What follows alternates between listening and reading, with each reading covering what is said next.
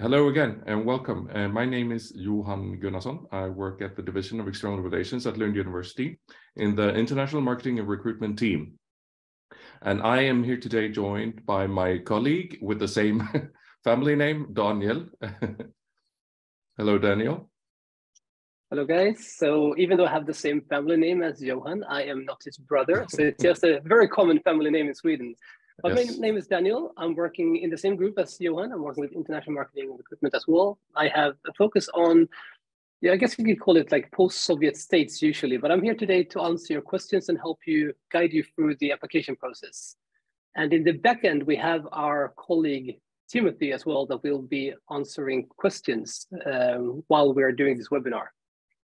Right. So Tim, you can't see or hear him, but he will be there, rest assured, answering your questions, because we have today, first of all, a PPT that we're going to go through with the information about applying to a master's degree program at Lund University. But maybe you have questions, you're very eager to get an answer to your question. Please use the Q&A. You don't need to raise your hand or try to use the chat function in Zoom. We want you to use the Q&A, please. And Tim will be there to answer your questions in written form. And after we finish the PPT, it's going to take around half an hour or so, I believe. Me and Daniel will take over and answer the questions live in the Q&A.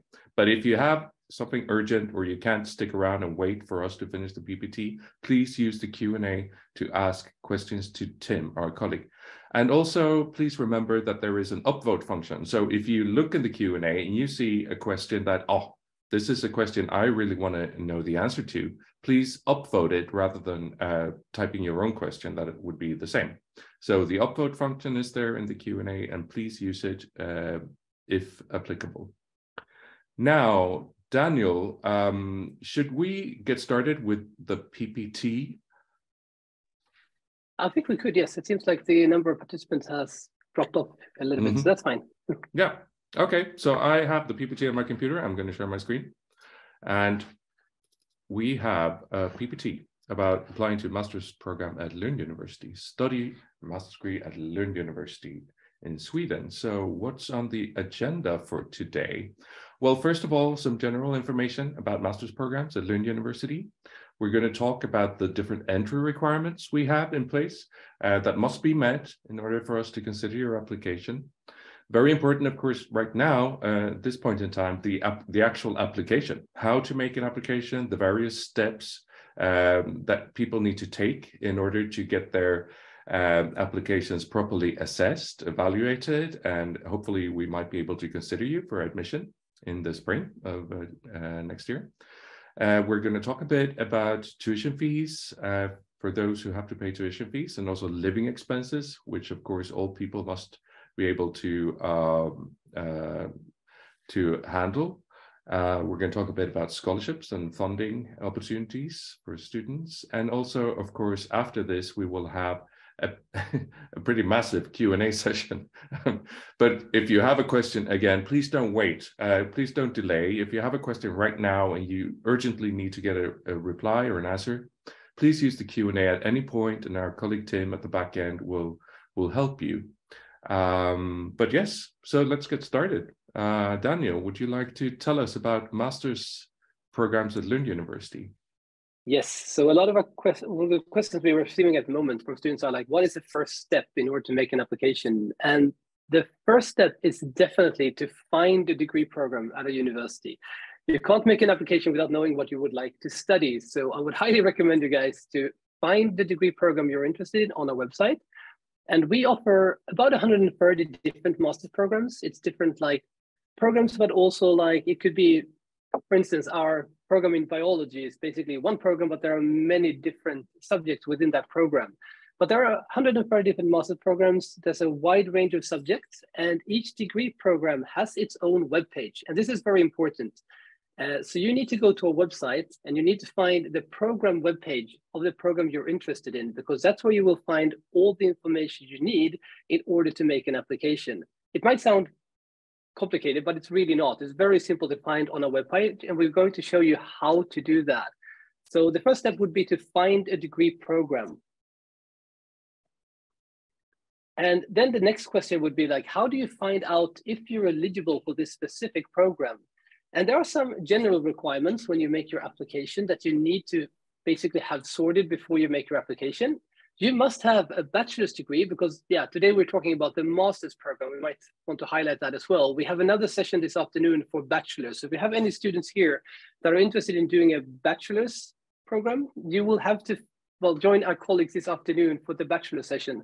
But in order to reach the master's requirements, you need to have a bachelor's degree. It has to be equivalent to a minimum of 180 ECTS, or you need to be in your final year of completing your bachelor's degree. So you can apply when in your final year of studies of your bachelor's degree. You also need to submit what we call valid proof of your English language proficiency. And there's a lot of information about this on the website, but we will highlight it later on as well.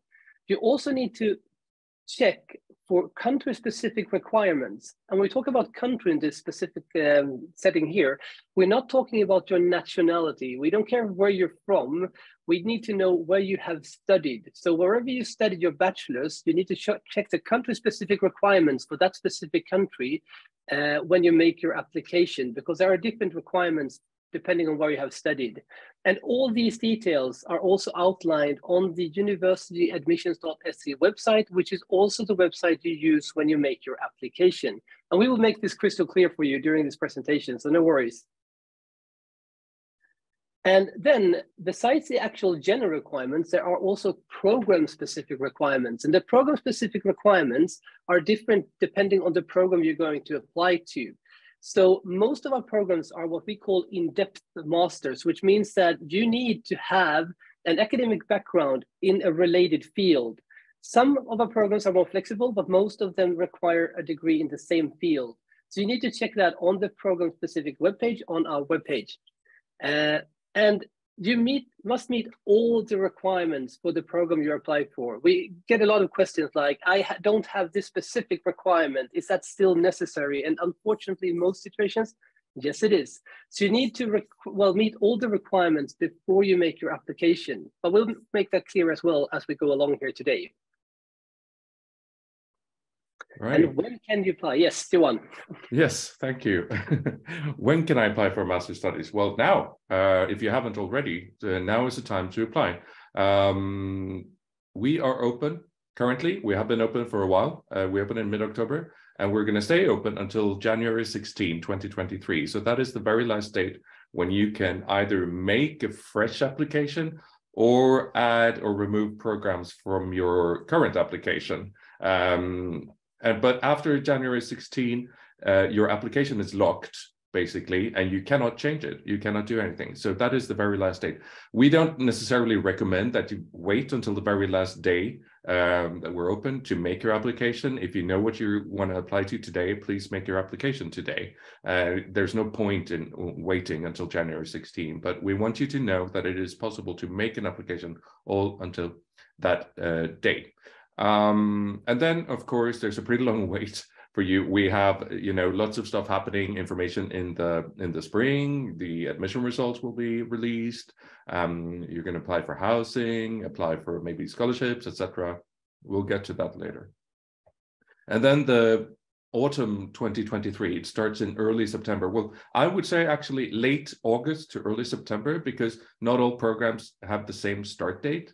But we do typically invite international students to join us here sometime in mid-August, when we have the arrival day for international students joining us here. So please make plans to join us here physically sometime in mid to late August of 2023, if you get an admission offer. So sometimes people say, well, I've heard that there are other application rounds, some programs might be open then, and we say no.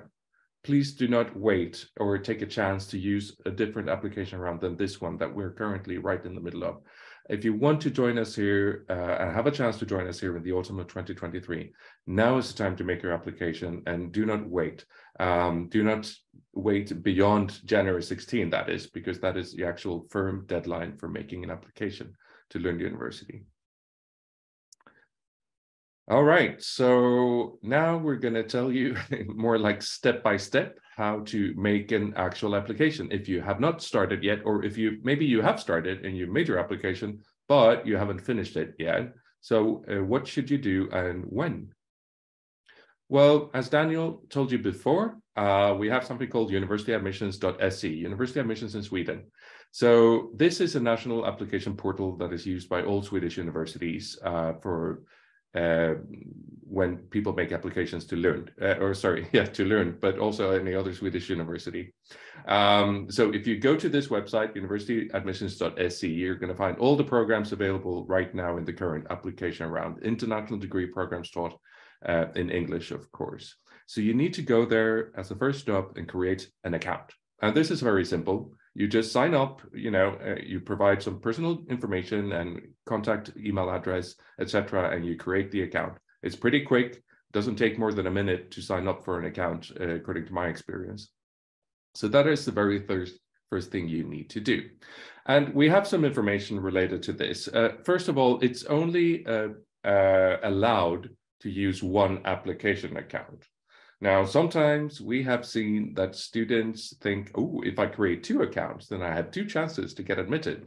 But of course, that's not how things work, because eventually the admissions officers working at University Admissions in Sweden, they're going to see that you have created multiple accounts, and they're going to merge these accounts. And when they merge accounts, some information may get lost, such as the program you place at number one or application documents that you have provided. So this is very risky, and don't do it.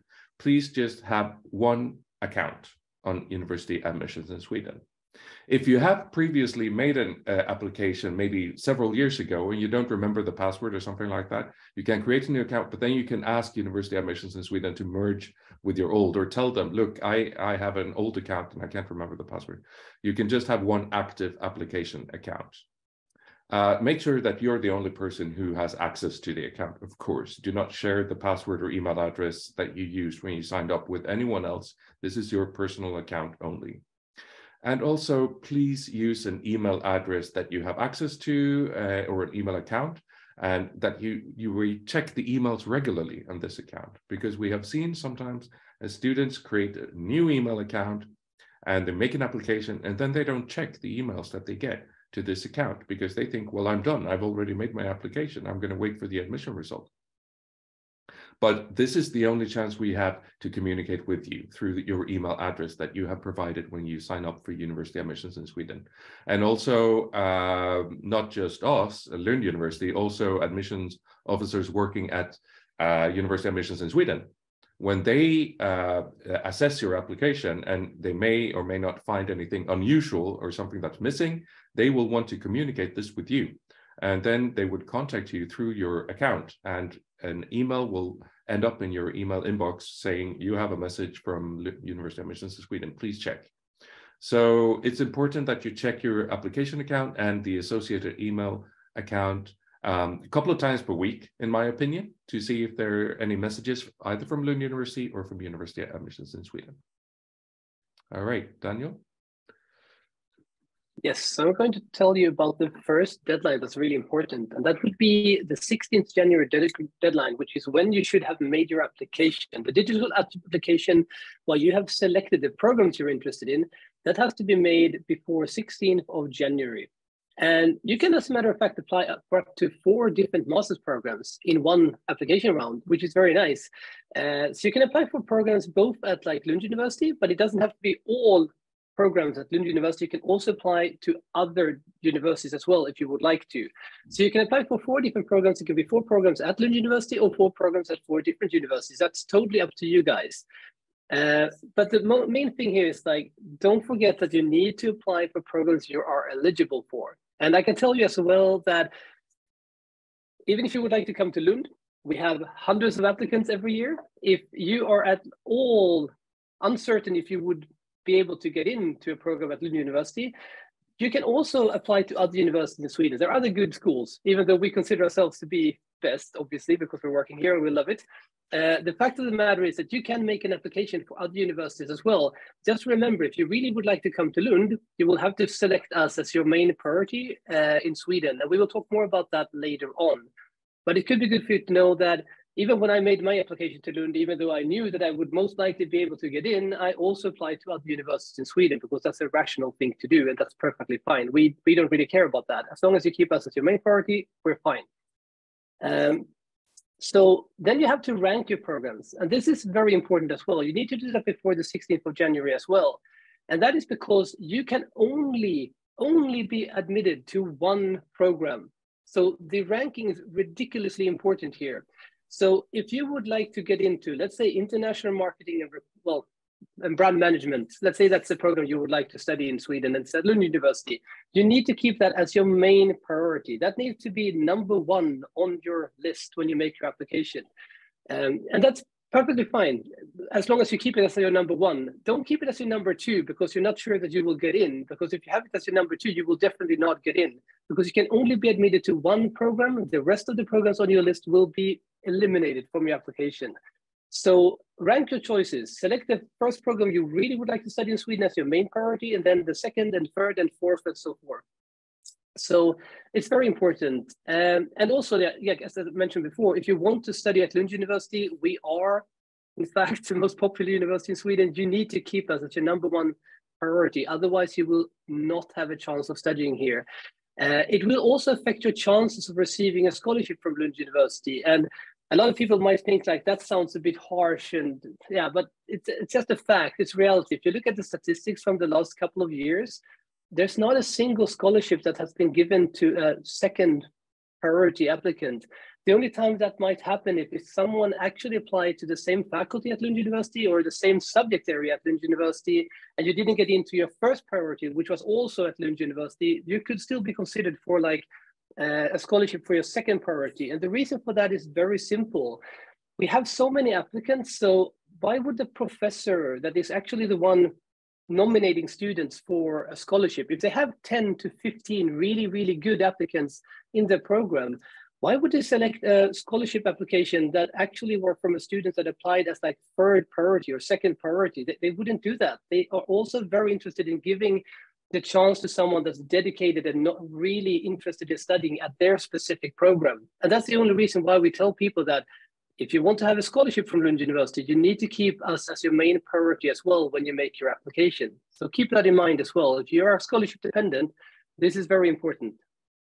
Yeah, I think also we might add here that all other Swedish universities, they have the same policy on this, basically. So yes. if you'd rather go to a different university than Lund, we hope you don't. But if that's the case, then you should take that program at that university, put it as number one, and hope to get a scholarship from their university or from that university, because we're not going to be able to offer you a scholarship if you have us as second, third, or even fourth choice. Yeah. Right. And then, Sorry, Daniel.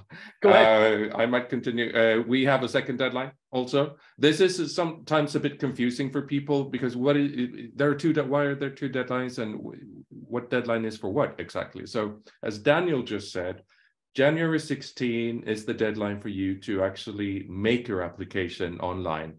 So that is, you create the account at University of Admissions in Sweden, you select our programs, you arrange them in the way that you're comfortable with. Your first choice must be the one program that you really hope to get into the most, basically.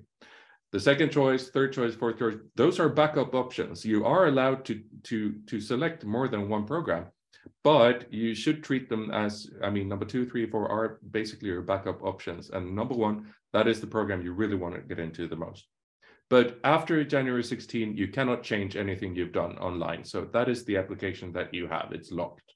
But we do have a second deadline, which is February the 1st. So what do you need to do by February the 1st and no later than February the 1st? Well, first of all, you have to submit all your supporting documents. And that is all the transcript, your official transcripts from your previous studies, and also a degree certificate or a diploma if you have been awarded a degree certificate or a diploma at that point. If you are in your final year, of course, you must get an officially issued document from your home university that confirms that you are currently in your final year of studies at this university, and hopefully you are expected to graduate before you join us here in the autumn of 2023.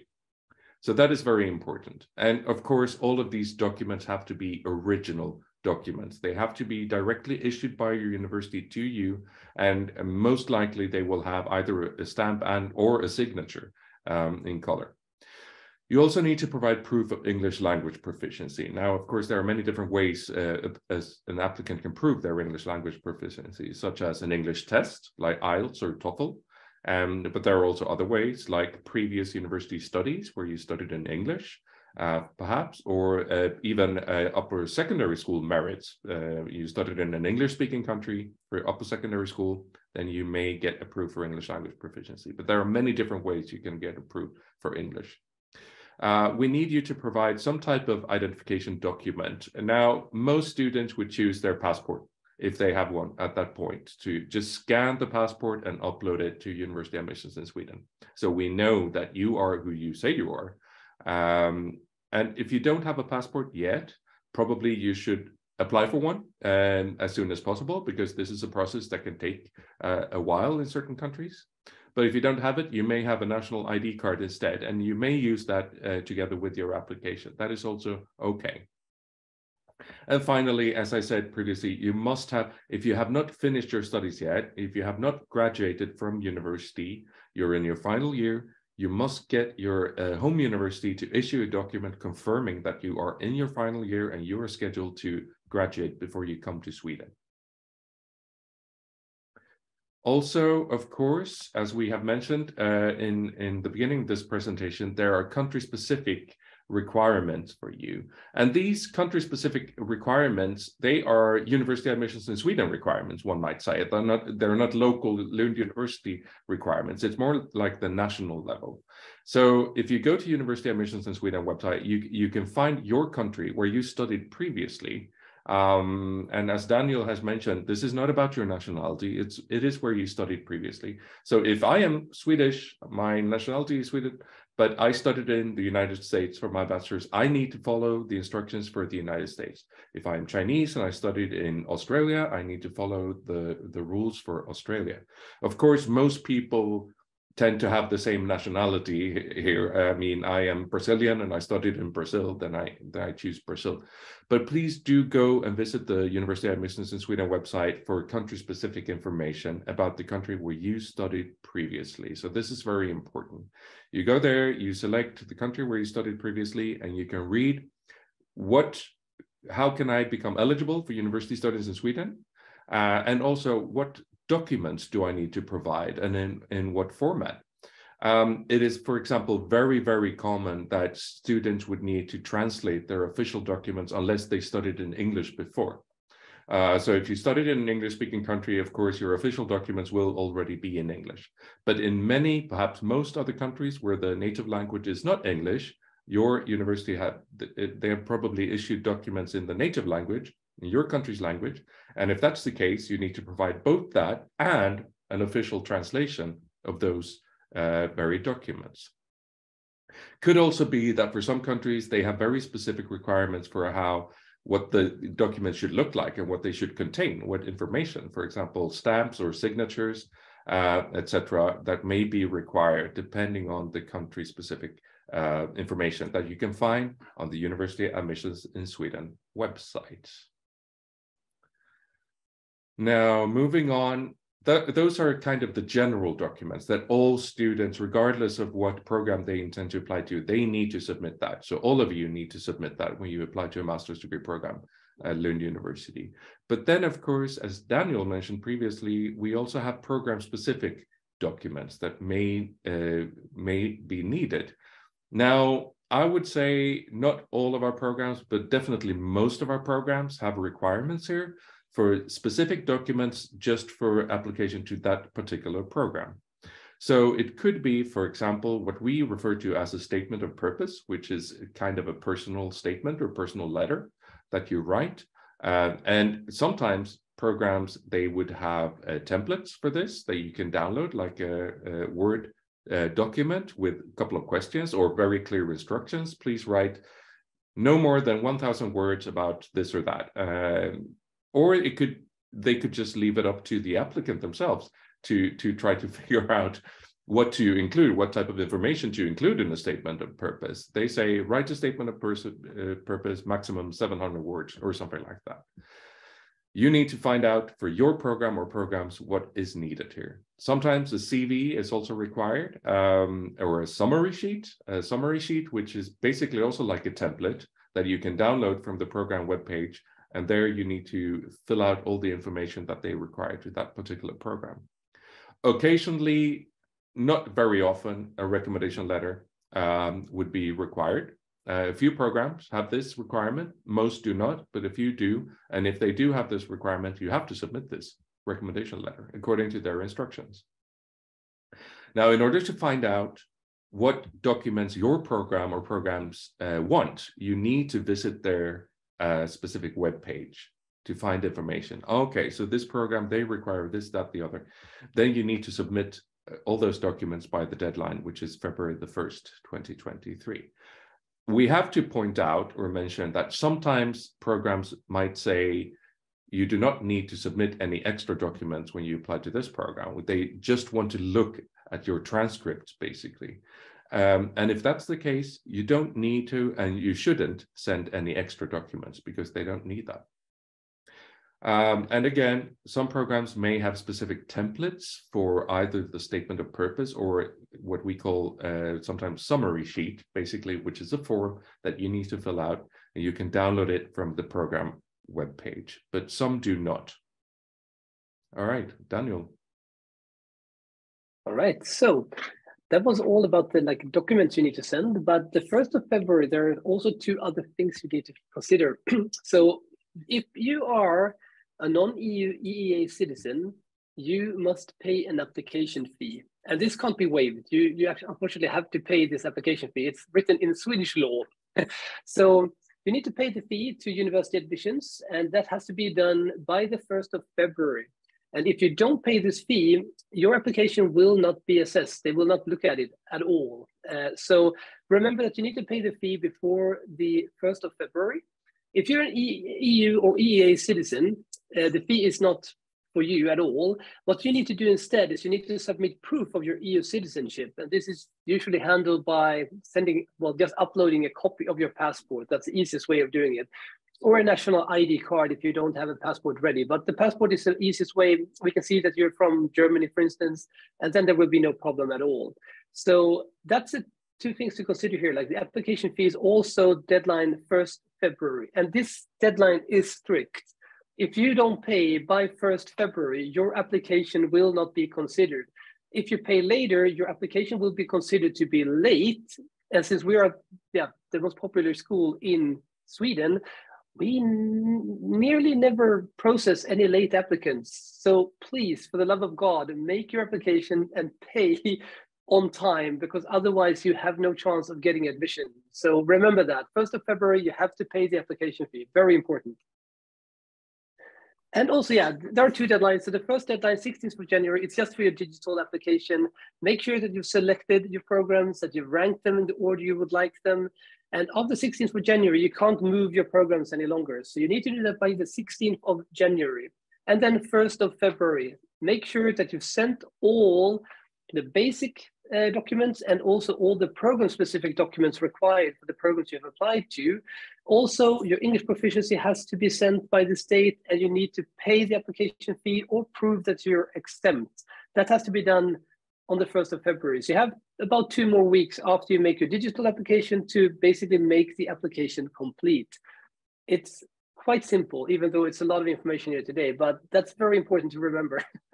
Right. I think also, Daniel, we need to, because I so often get questions from students saying, well, I'm going to take the IELTS test on February 15th and I will get the result in late February. Will that be okay?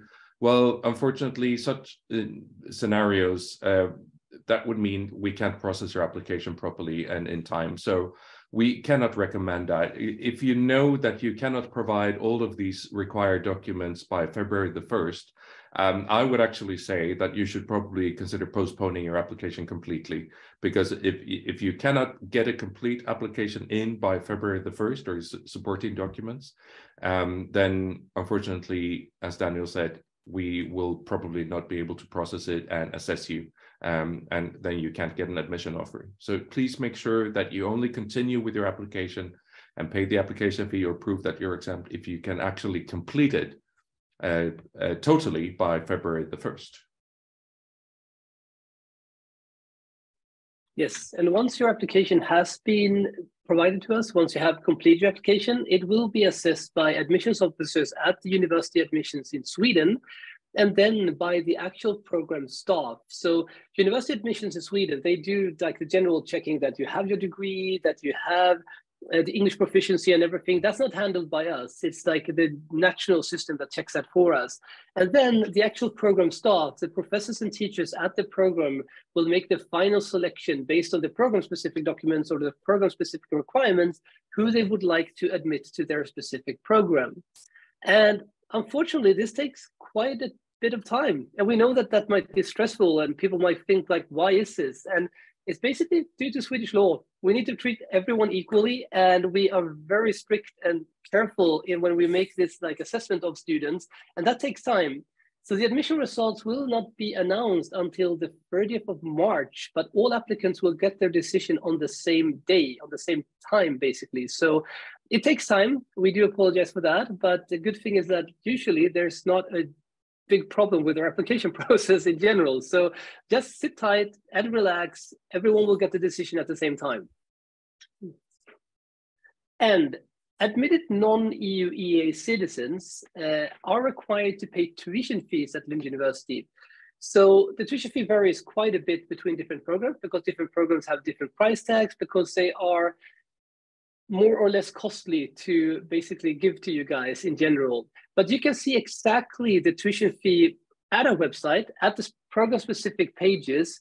Every single program-specific page has a small portion of the page dedicated to the actual tuition fee.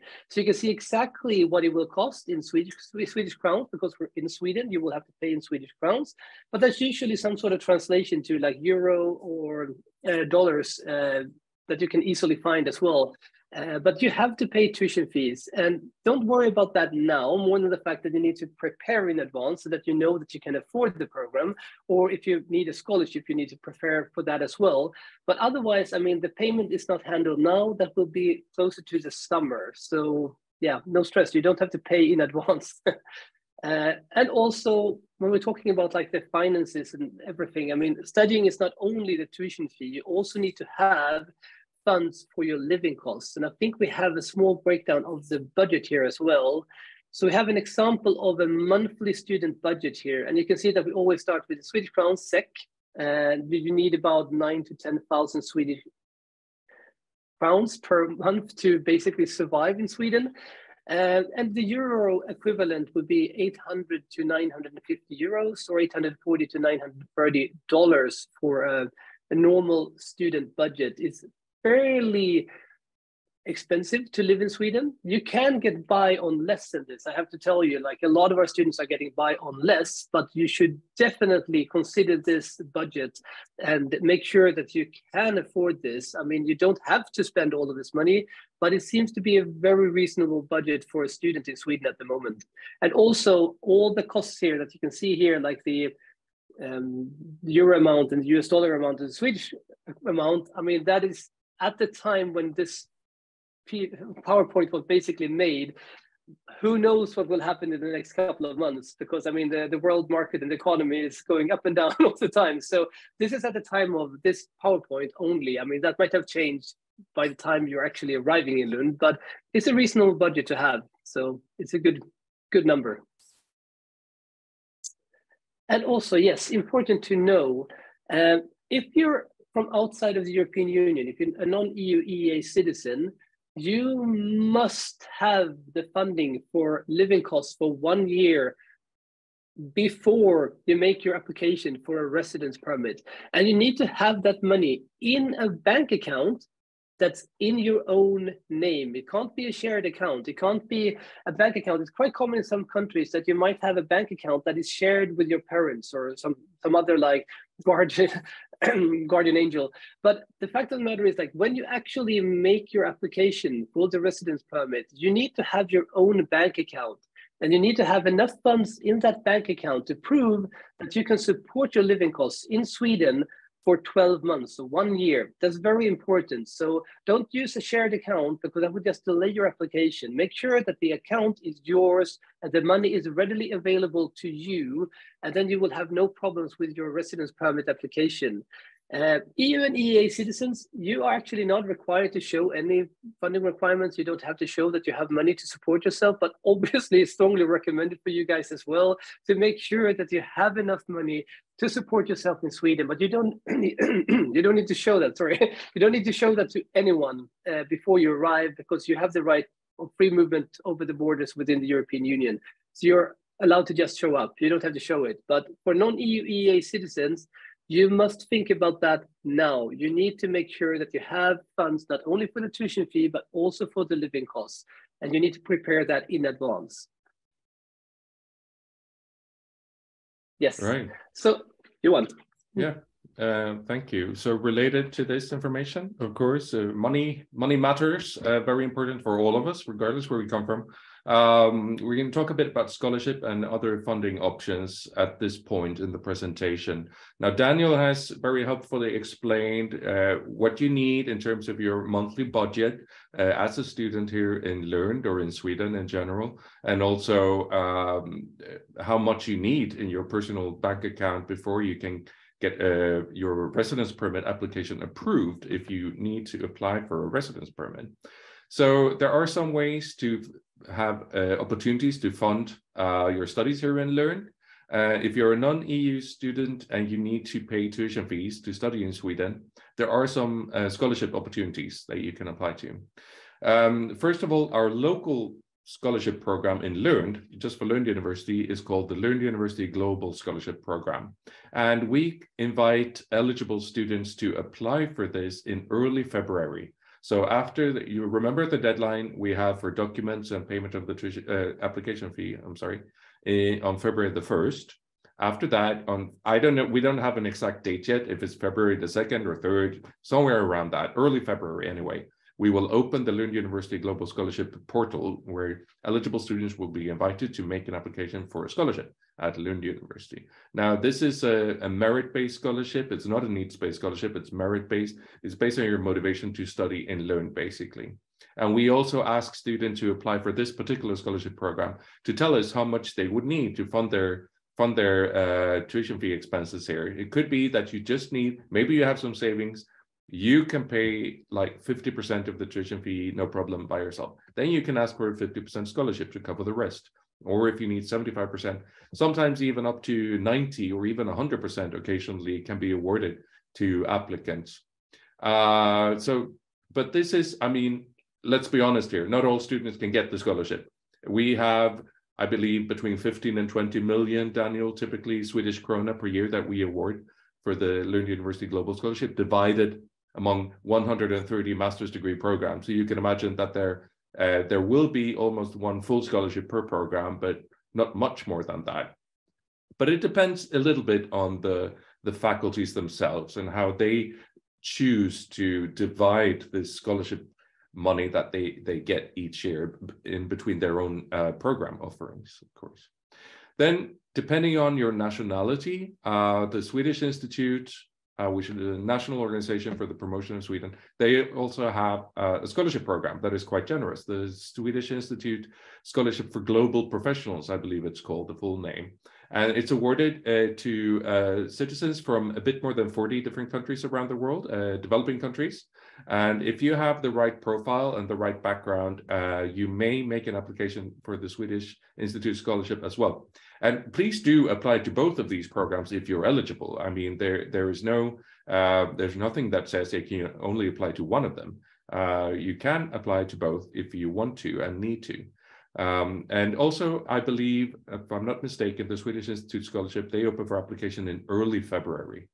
I just want to point out, though, that this process is not in the control of Lund University. It's between you, the applicant, and Swedish Institute. So if you have lots of questions about the Swedish Institute Scholarship, please direct them towards the Swedish Institute and not Lund University.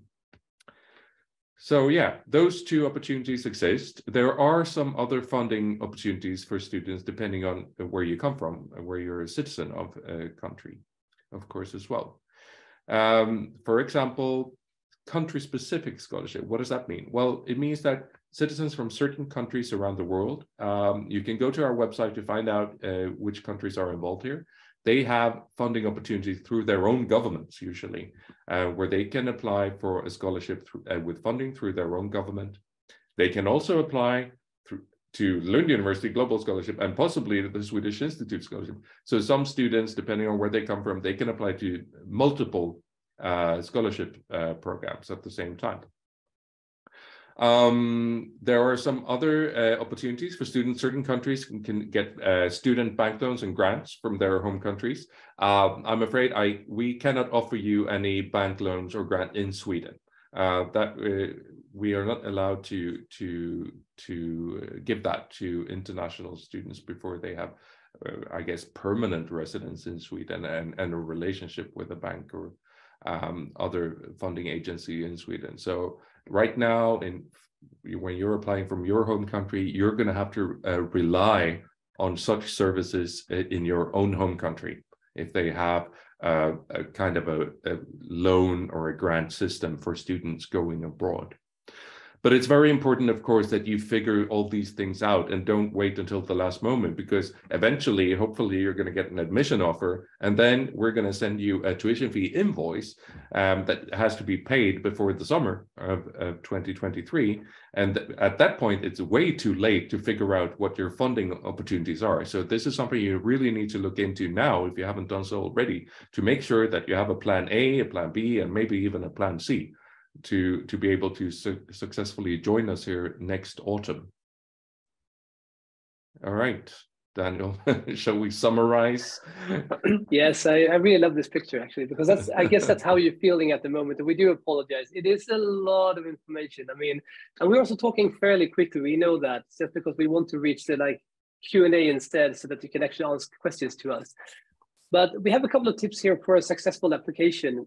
So one thing you have to do, which is quite obvious, I mean, you need to make sure that you are meeting all the entry requirements before you apply. It makes your life easier. It makes our lives a lot easier as well. So make sure that you are meeting all the entry requirements before you make your application. And you just check this on our website. You check it on this program-specific webpage. Just read everything. There's a specific section about the actual requirements that you need to fulfill. Just read that, really carefully, and you will be fine.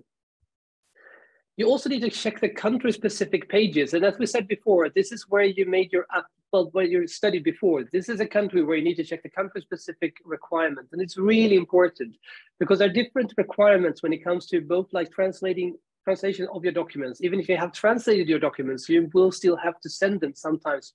Well, I will say most times you need to send them in the original language as well. And they need to be provided in a certain way for certain countries. So just read this.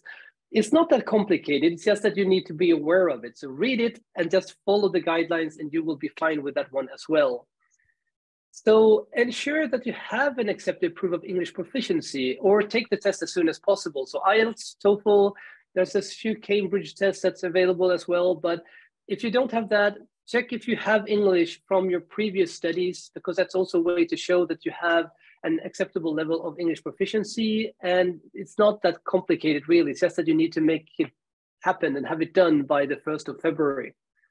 Right. I'm going to jump in just very quickly with English language proficiency, because some students, or quite a lot of students, need to take an English test to prove their English proficiency. And we've been talking about IELTS and TOEFL, and Daniel mentioned Cambridge. There's also something called Pearson Academic, if I'm not mistaken. But we get a lot of questions from applicants about Duolingo. Do you accept Duolingo as proof of English? And I can just tell you here and now, no. That is not accepted by University of Admissions in Sweden or by Lund University as proof of English. So Duolingo, I'm afraid, is not possible to use to prove your English. I'm sorry if I jumped in, Daniel. I just wanted to get that comment about Duolingo in there. That's perfectly fine. I think Duolingo is an amazing way of learning a language. That's perfectly fine. But unfortunately, you can't use it to prove your English proficiency. But if you feel that you would like to practice your proficiency in English or any other language, maybe you would like to learn a bit of Swedish before you arrive, then Duolingo is absolutely fantastic. So you should definitely try it out. It's not a marketing for them, but I mean, yes, we know that Duolingo is a thing, but you can't use it to prove your proficiency. That's for sure. And also, yes, make sure that you have ranked the programs in the order you would like, so that you have the most wanted program as your main priority. And you need to do that before the 16th of January deadline. And I think that this one here, yes, pay the application fee or prove that you're exempt, that you're an EU EA citizen, and do that as soon as possible. Because don't wait. I mean, if you have all your documents ready, if you know that you're going to have everything ready, if you know that you're going to make your application, don't wait until the 1st of February. The earlier you pay or the earlier you prove your exemption, the earlier we can start looking at your documents, and the earlier you might be, well, we might find something wrong with your documentation, for instance. If that happens before the deadline, you will have time to fix that problem. So I would highly encourage everyone to prove that you're exempt or pay the application fee as soon as you know that you will be able to make a successful application. That's for sure. Like, as soon as possible, pay the application fee. It will help. Organize your official documents and submit these as soon as possible as well, early on. I mean, there's no need to wait until the 1st of February. If you have your documents ready now, provide them to us now and pay the application fee, because then we have more time to process them. And also make sure that you try to basically organize all your official documents as soon as possible, because you might find out when you're checking your documents that, oh dear Lord, this document here is only in the original language. Should that also be translated? And it's way better to find that out now than finding it out on the last of January, because you might not have time to get it translated and submitted on time. So make sure that you prepare the documents as soon as possible. It will help you tremendously. And also, I mean, any questions you might have, it's better that you have them now and you ask them to us as soon as possible, so that we can help guide you as well, than finding it out in late January, because there might not be enough time for you to make your application complete by that time. And also prepare all program-specific documents according to the instructions on our website. And it's not for everyone, but there are some programs that Johan mentioned before. They have specific templates that you need to fill out.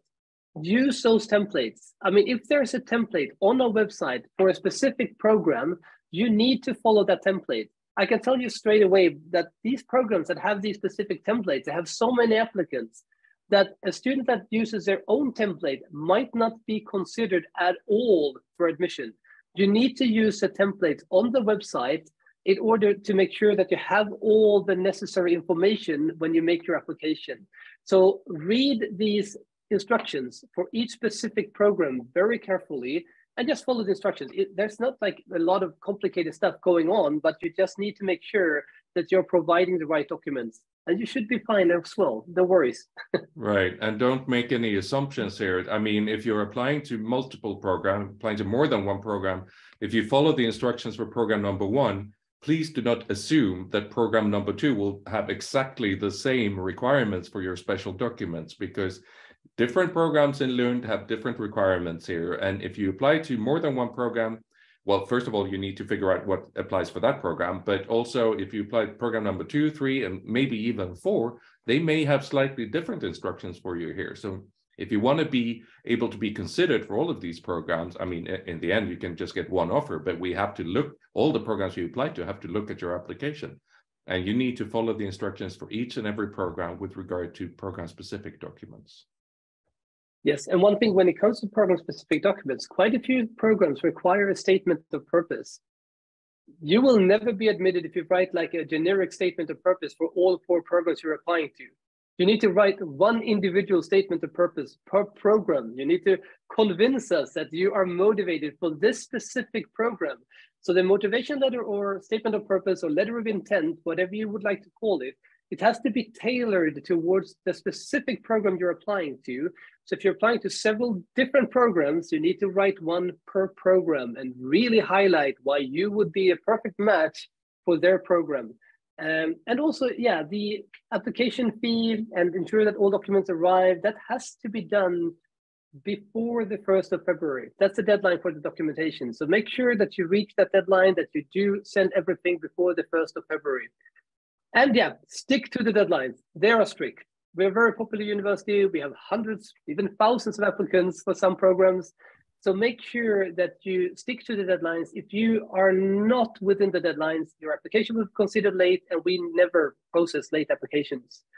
And also check your university admissions in Sweden account and your email regularly. As Johan told you, you should use an email address when you set up your account that you actually check regularly. Or if you set up a new email account because you are afraid that we will spam you or whatever, that's perfectly fine. I do understand why people would do that. But then, for the love of God, check that email regularly, because we will send information if something's wrong with your application. So check that email regularly. We will also invite students to make a scholarship application, for instance. You might want to have that invitation sent to you. So check the email regularly and you should be fine. All right, so that's a lot of information that we have gone through. I estimated that it would take a half an hour to go through this PPT. It took 50 minutes, so I was wrong, clearly. But now we can concentrate on the Q&A. We have a lot of questions here that, I mean, I know that Tim has been working hard at the back end to help you with your questions, but some of them may be quicker, easier to handle orally. So now Daniel and I will actually stop sharing our screen and go through to the Q&A and handle your questions here one by one. Now, I want to remind you, everyone, that we have the so-called upvote function. If you scroll through the Q&A and you find a question there that some other student has been asking and you think, oh, this is a good question, I want to know the answer to this question, please use the upvote function rather than to write your own question that is basically the same content-wise. So we're going to check now in the, oops, I have sorted the questions according to most upvotes. That sounds like a very interesting thing. Oops, that's never a good thing when you have a webinar. No, I'm sorry about that. Chiara Jade Pasagad is asking, do companies in Sweden offer paid working student jobs? I.e. in Germany, you can work as a student at Allianz, Siemens, etc. Well, Chiara, that's a very good question. It could happen, of course. I mean, first of all, I just want to explain that if you're a full-time student in Sweden, you are allowed to work part-time. So that's completely legal to get a part-time job in Sweden. Now, some companies might be more willing than others to hire students, student workers, or even international students who may or may not be fluent in the Swedish language. So it's not like all companies, there's not a one-size-fits-all approach to this. Some companies may be willing to do it. Some companies are less willing to do it. I know you want to probably try to estimate your chances of getting a part-time job before you come here. And it's very difficult to say. Some students will be able to get a part-time job and some will not. And some will find, probably quite a lot of you will find that, oh, this program, this master program is very intense. It requires a lot of work. Even during my so-called free time, I need to, there are so many texts, so many books I need to go through, so many discussions I need to have with my classmates, that you may not have as much free time as you expect when you actually come here and join the program.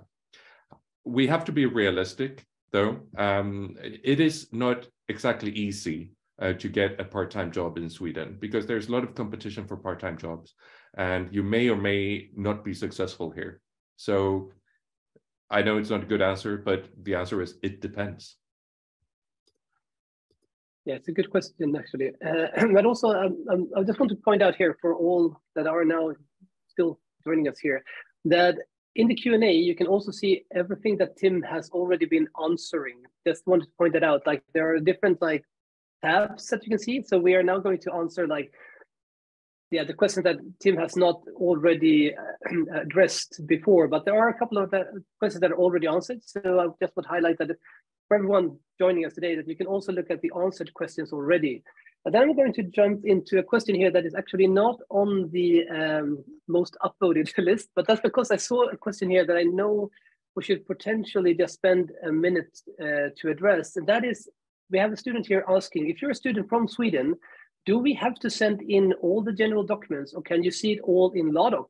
That's a very good question, because we do have a lot of Swedish students applying as well. So I'm just going to quickly highlight that if you're a Swedish student, if you've been studying in Sweden, the things that we can see from your previous like studies is basically your transcripts, your degrees, everything like that will be in Ladok. If you studied at Swedish University, we can basically see every course you've been taking within Sweden. That you don't have to provide us with any like transcripts or anything. That's fine.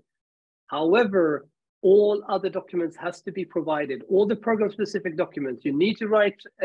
Statement of purposes. If there's recommendation letters, you need to provide us with those. If there are any other specific documents required, you need to provide us with those documents, because a lot of Swedish students assume that when you're applying for an international master's program, it's like applying to a bachelor's or anything else. And usually you don't have to provide any documents, but now you're competing with the rest of the world, which means that you really need to provide us with the statement of purpose, the recommendation letters, everything else, just like if you were an international applicant. But you don't have to do anything about the transcript, because we can see those in Ladok already.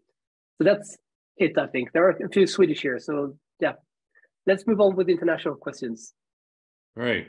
Thank you, Daniel. So we have Martin, an upvoted comment. As students from the EU EEA country, are we eligible for any scholarships or income to help with our funding, which are perhaps available to us earlier than 12 months after moving to Sweden?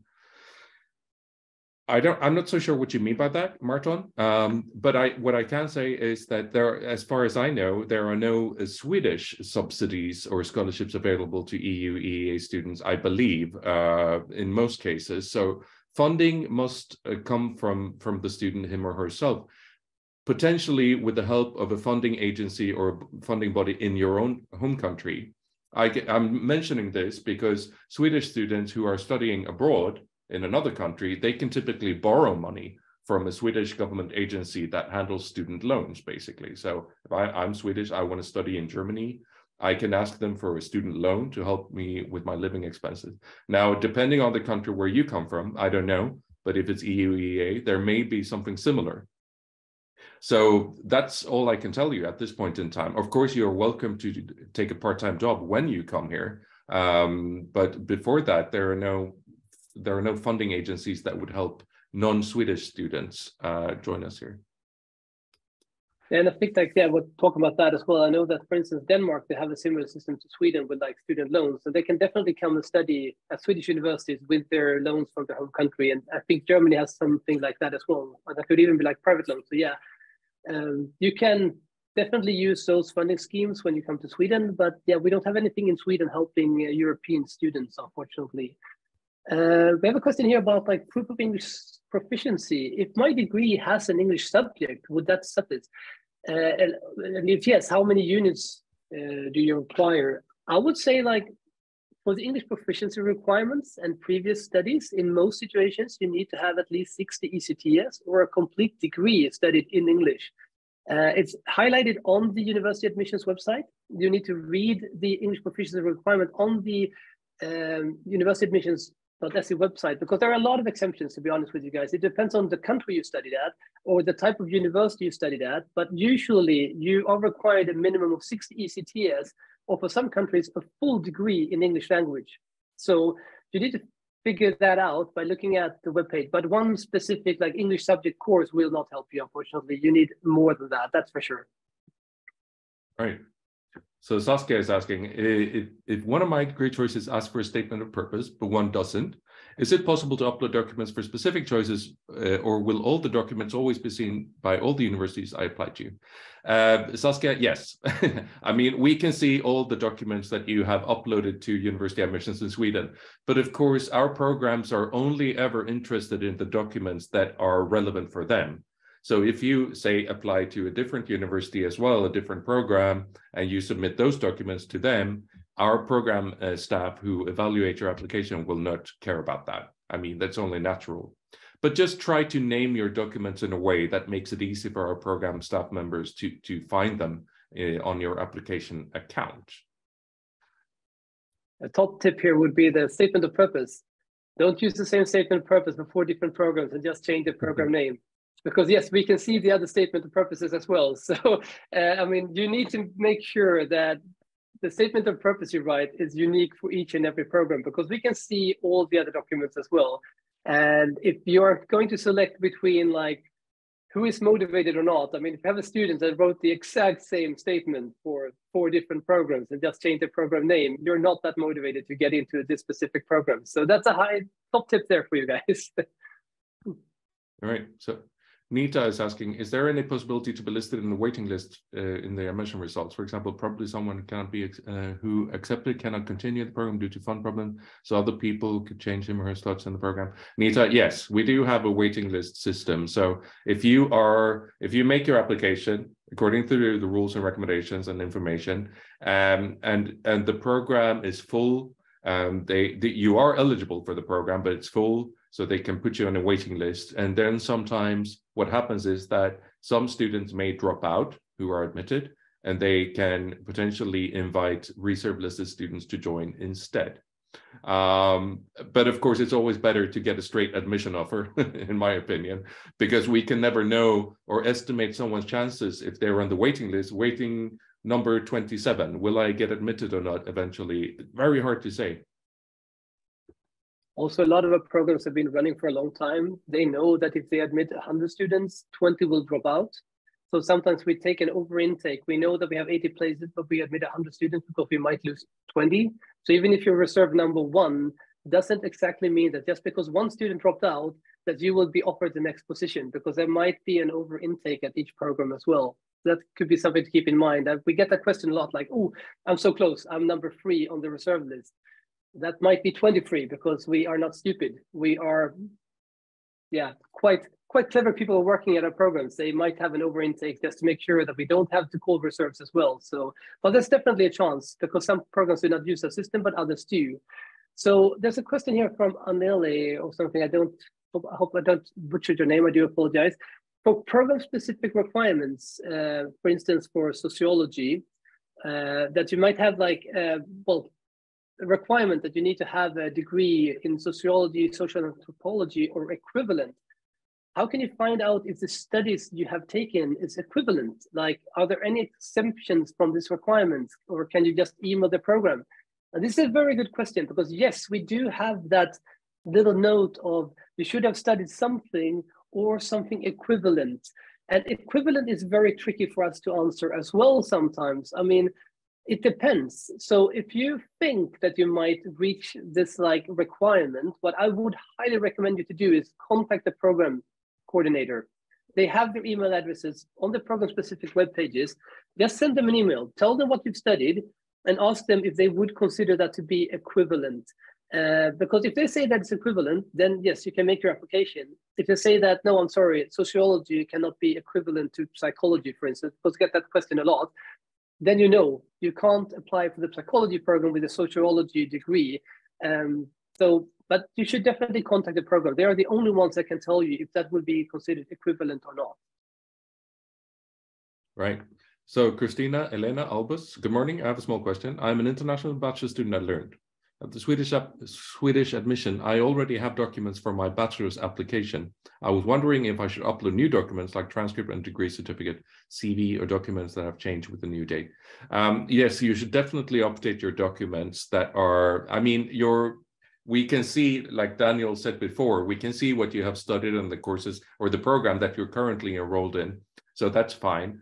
But most likely the master's degree program that you're applying to, they have different requirements than when you applied for a bachelor's degree. They may, for example, require a CV or a statement of purpose, maybe even a recommendation letter. So you need to find out all those program-specific documents for the master's degree that you're applying to, and you have to upload or submit those documents now, because those documents will not be the same, definitely, as when you applied for bachelor's degree studies. Also, one top tip here as well, if you are currently in the Swedish application system doing your bachelor's, you also have to make sure that, because then you probably have a Swedish personal identity number by now. Make sure that that number is updated for your university admissions account as well, so that they can easily basically just drag in your transcripts from the LADOX system, like the actual student register system in Sweden, to your application. So just contact the admissions office or the university admissions staff and tell them your new Swedish personal identity number, and they will update that for you. But please do that as well. It will make everything easier for you. So we have one here. face asking about, I'm from Brazil and I'm doing the I think citizenship. Tim. Oh yeah, Tim is Tim actually is trying that. answering Yeah, that. let's skip that one. That's true. Yeah. Yeah, I saw that now. So Elisa, I'm planning to apply for master's program in media communication, but I don't have any media related studies degree in my previous study. However, I have professional experience as a journalist for more than 8 years.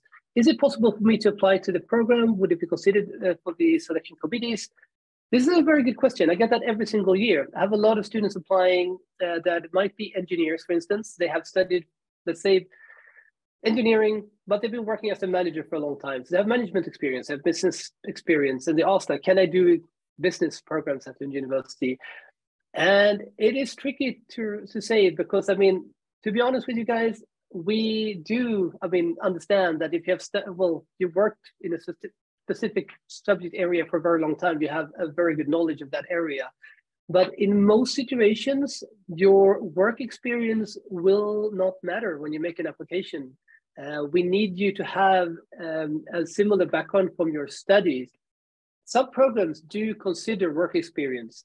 So I would recommend you to contact a specific program you would like to apply to and ask.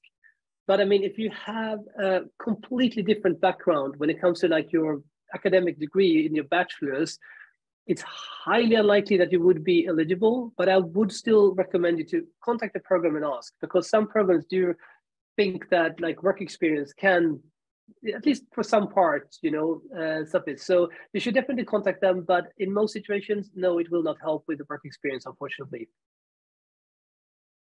Right. Yeah, that's a very relevant question because we do get that quite often. Noemi Foray is asking, is a written and stamped confirmation from my home university certifying that I did my bachelor in English sufficient as English proof? Noemi, it depends on where you studied. If you did study, for example, in the European Union at university here, where you took your courses in English, and this can be confirmed by the home university, then that should be enough.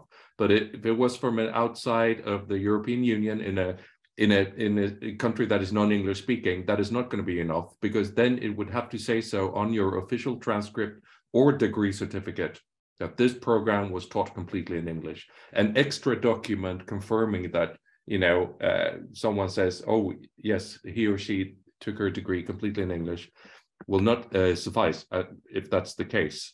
It has to be written or clearly printed on your transcript and or degree certificate. You have an interesting question. If I meet all the requirements, what are the chances of acceptance? Is there a limit per degree for the number of students? This is really, really cool. I do understand that all students have this question, like, what are my chances of getting admission to Lund University or this specific program? It's very difficult for us to answer. I mean, it depends on the program. There are some programs that have like 1,800 applicants and about 60 places in that specific program. So, I mean, even if you're eligible, it's so tricky to say that, yes, you could also be admitted to the program, because it all depends on your grade point average, how good you wrote your statement of purpose. There are other factors as well. So it's almost impossible for us to tell you that, yes, I mean, we don't have that many programs where, I mean, if you're just eligible, you will be admitted. It doesn't really work like that because we're way too popular. So there's always a selection made. We will select the most talented students we can find every single year to each specific program. And there's a limit. We are not a business-driven university. We do not make a profit. We are non-profit. We are not allowed to make a profit from tuition fees, for instance. Everything a student has paid for his or her education has to go back into the education. We are not allowed to use the money for anything else. And we don't need more money. We are not business driven in any way. So we can have a fixed limit. If we think that we can train 10 or 60 students well in a specific program, that's the only thing that matters to us. We will only set the number of admitted students based on what we think that we can basically do well. We want to perform. We want to give our students the best possible way of having a successful career afterwards. So if we think that we can train 10 students, we will take in 10 students. If we think that we can train 60 students with a very good quality, we will do 60 students.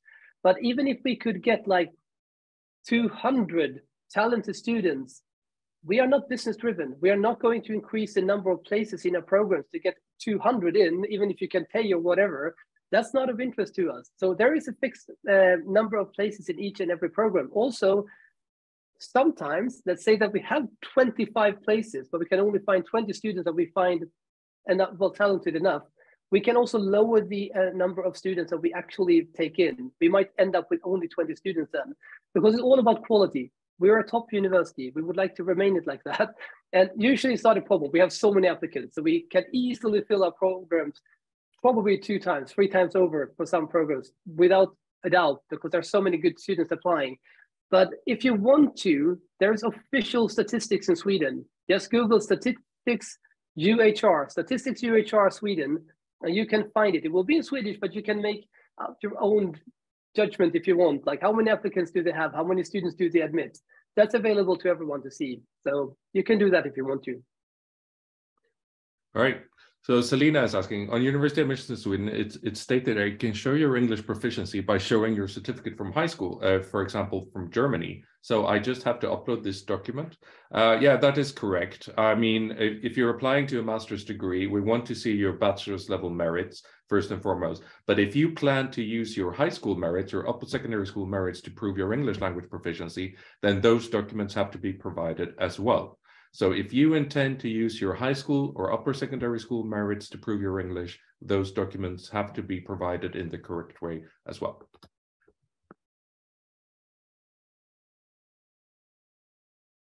I think the first question here is something that maybe you can answer, Johan, about Sri Lanka.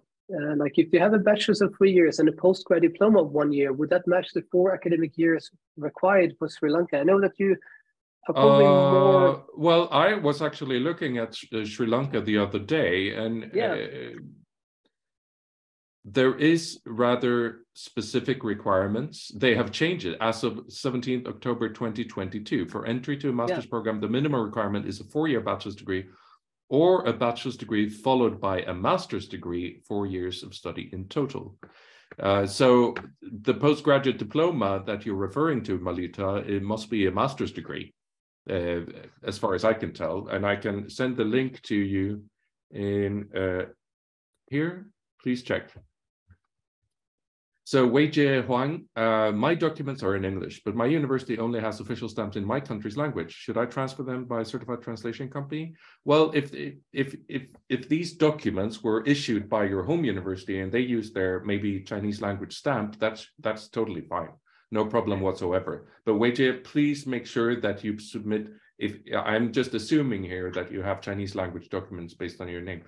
Please submit the original documents in Chinese language and also the English language documents. And if they were all issued directly by your home university, that's totally fine. You don't need to get an additional translation done. No, and I mean, it's the same for like the countries I'm working with, like the post-Soviet ones, like in Ukraine and also like in Russia. You can easily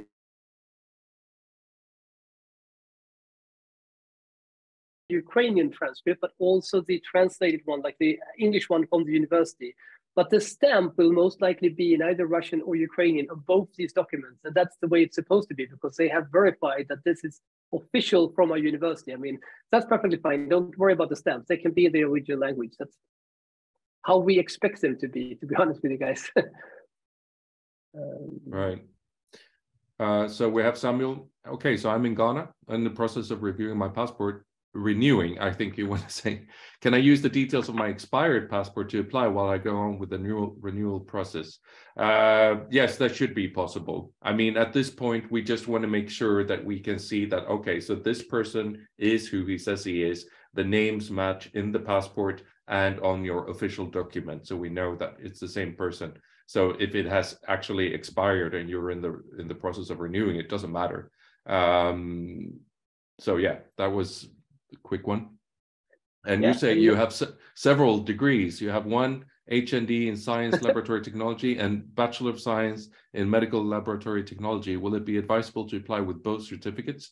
I would say so, yes. I mean, all academic merits that you have currently, please submit all of them. Of course, the bachelor's degree, the finished bachelor's degree will be the most important one for you. But also if you have additional merits that may actually help your application and boost your chances. So the final question is, after downloading the program summary sheet, do I still have to add all the attached documents through scan?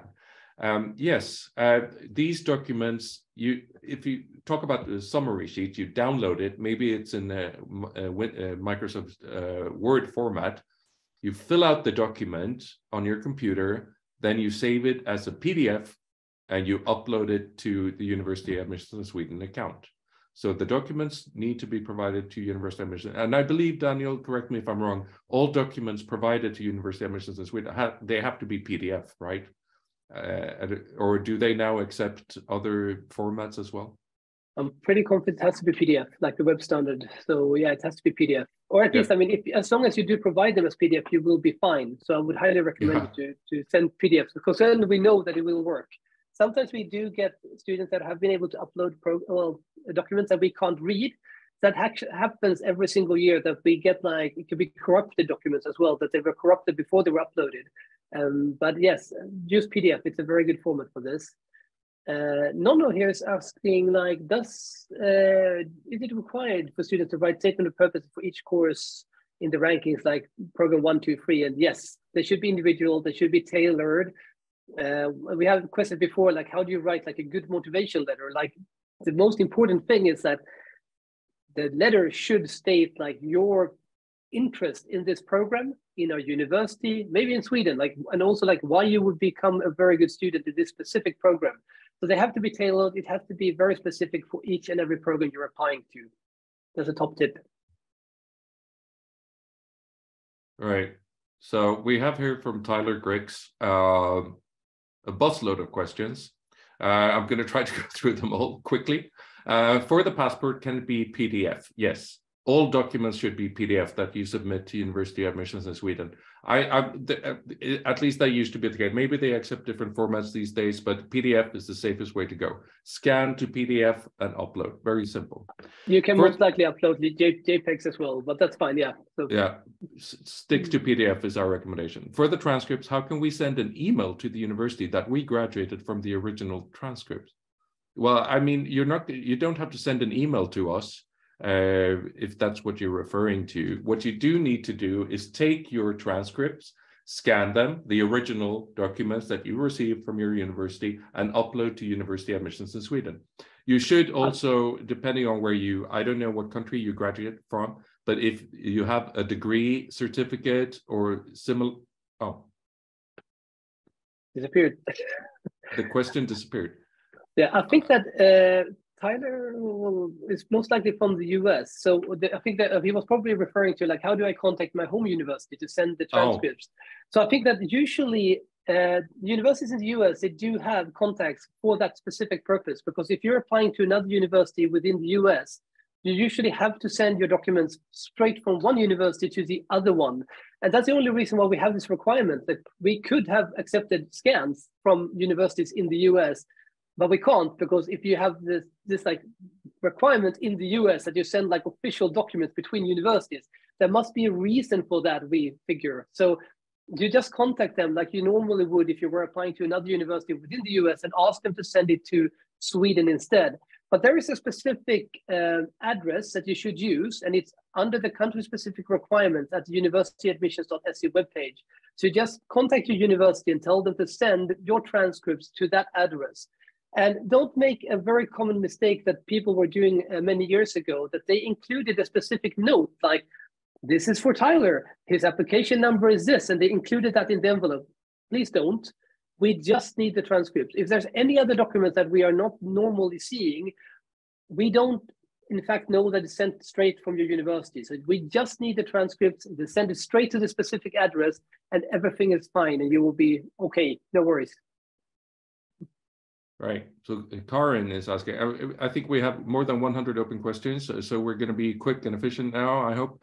Hi, I have applied to 2 master's programs in Lund. I can imagine it's probably related to environment, sustainability, and possibly because they do require recommendation letters. And these 2 environmental programs, environmental management and policy, and environment and sustainability science, they do require that. And they have specific requirements for you if you are applying to both of these programs. So if you go to their website, environment, sustainability science, and also environmental management and policy. They will have specific information for people who do choose to apply to both programs, because they've gone back and forth. A couple of years ago, they required 4 letters to be sent. But then last year they said, no, if you're applying to both programs, just 2 letters are okay. What it is right now, I honestly don't know if they went back to requiring 4 letters or not, but the information will be on their website, the program webpage. So Laura has a question here about, like, if you're applying for the program now, you've got this decision in March. And I think we have a bit of a misunderstanding here, because she's asking, because we are also required to pay part of the tuition fee as part of application for the scholarship. How do I possibly do this? That's not true, actually. You don't pay a part of the tuition fee. What you need to pay by the 1st of February is the application fee. That's not the tuition fee. The application fee is 900 Swedish crowns. It's not a massive amount. It's a small fee in order for us to process your study application. There is no other cost involved with doing a scholarship application, but you need to pay the application fee, because if you did not, there's no chance of you to be admitted. So that's the difference. You have to pay the application fee to have your application processed. That's not the tuition fee. The tuition fee is far later. So if you get a scholarship, you will most likely get a scholarship decision from the Lund University Global Scholarship at the same day as you get your admission results. So then you will know how much you would have to pay, if any fees at all. So no need to be worried. The tuition fee is not the same as the application fee. So we have a question. Oh, Tim is answering that. Elisa Sarskian. Hello. I would like to know if I have different academic backgrounds, but I took online courses in the field of studies where I want to apply. Can these courses be considered as academic background? Elisa, if they are genuine university courses where you received or earned university credits in the country where you studied, then yes, of course, they can be used. But if it's just some kind of extra course or some school where they don't provide proper university credits, then those will not be counted for your in order for you to fulfill the specific entry requirement. So it depends on what kind of school or university where you took these courses and what kind of actual credits you earned.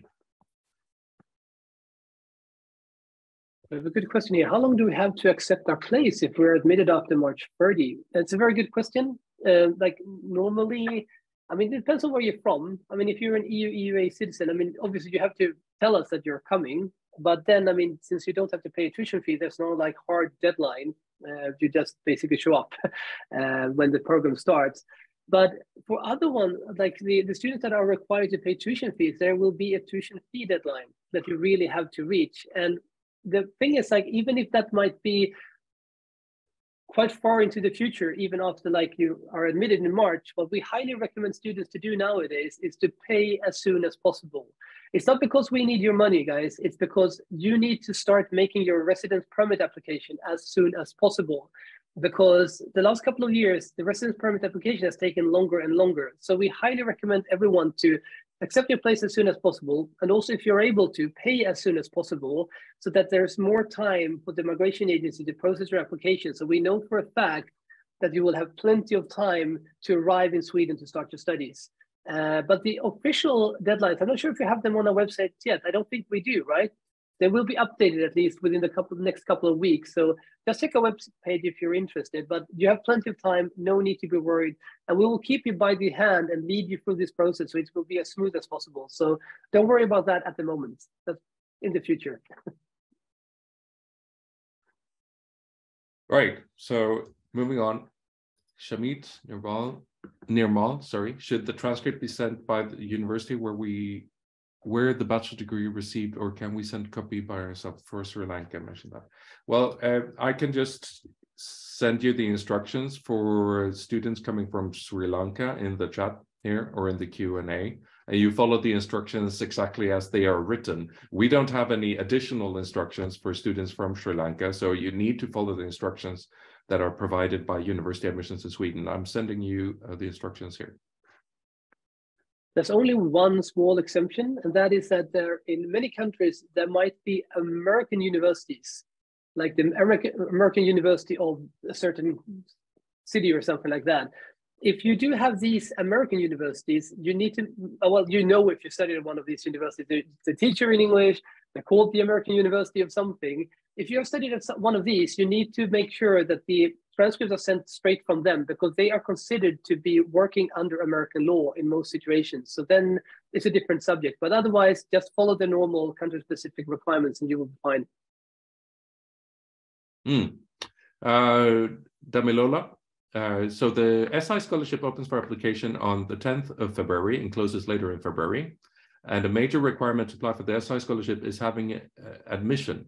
But the admission status will not be communicated before 30th of March. Could you please clarify this? Right, so the application to the SI scholarship and your admission status at that point, it doesn't matter. I mean, just first of all, you concentrate on making a complete application to a program. Then when you have made your application and submitted all documents, pay the application fee no later than February the 1st, in the middle of February, you can apply for the SI scholarship. Then what happens on March 30, you would be notified by us or through University Admissions if you have received an admission offer or not. But then you have to wait an additional couple of weeks. I don't know the date yet, but it's usually by the end of March, end of April, isn't it, Daniel, when SI announce the scholarship winners. So you don't have to be admitted at the time of making the SI scholarship application. A really quick question here from Natasha. I have dual citizenship with Sweden and the UK. Would I still be exempt from paying tuition fees? Yes, if you have the Swedish citizenship, you're fine. No need to be worried. As long as you see your passport or your personal identity number, you will not have to pay tuition fees. So that's quick and easy. Alabo is asking, my school in Nigeria needs a physical address to send my transcript to. They send only hard copy transcripts. Well, okay. So University Admissions in Sweden, they have information for this. It is possible to submit physical hard copies of academic merits. So if you go to the University Admissions in Sweden website and look for information on how to submit documents, there will be an address, a physical address, where you can send your documents to if you need to.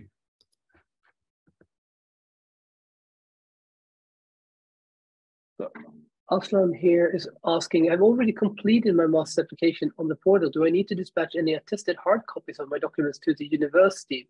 So this is a good question because you don't have to send documents to Lund University. Most situations you never have to do that. There are some exemptions. If you have like a portfolio, if you're doing like let's say design or architecture or fine arts, you might have to send the documents to the specific program. Otherwise, everything should be sent to the university admissions. So you need to check the country specific requirements and follow them strictly, and you should be fine with your application as well. We have a message from Grace from Ghana. Grace from Ghana, a bachelor's degree holder in communication studies, journalism at Ghana Institute of Journalism. Please, how can I apply your university to do my master's in journalism? Well, Grace, first of all, you need to find one or more programs that we offer that are relevant for your previous degree. I would say probably media and communication studies would be an advice from me, considering your background. But you need to make sure that you fulfill the actual entry requirements of the program or programs that you're applying to. But please go to our website and check the programs that we have and find one or more programs that are interesting and relevant for you, considering what you want to do and your study merits, of course, your academic background, and then you make your application. So the deadline for this is January 16.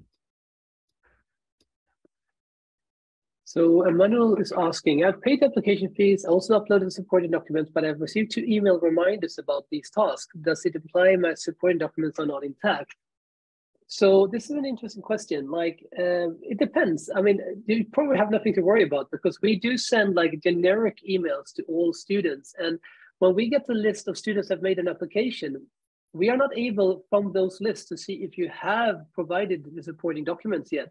Sometimes we can see if a student has paid the application fee or not, but we can't see if you uploaded any supporting documents. So there's most likely no reason to be worried. And there's usually something stated in these emails that says like, if applicable, like pay the application fee before 1st of February, if applicable, or if not already completed. But we are sending these like mass emails to all applicants to let you know what you have to do. But if you already completed it, there's no need to be worried. I mean, we're just sending a reminder to everyone. So yeah, you can chill. So here's a question. What is the refund policy like? I'm assuming the tuition fee refund policy if the visa is rejected. Well, that is a good question. We will refund your tuition fee in full if your residence permit application is rejected next year. We hope that won't happen, of course, but it can happen. And when it happens, you can just ask for a tuition fee refund and we will process that request. So we're not going to keep your money unless you can actually come here and join us physically.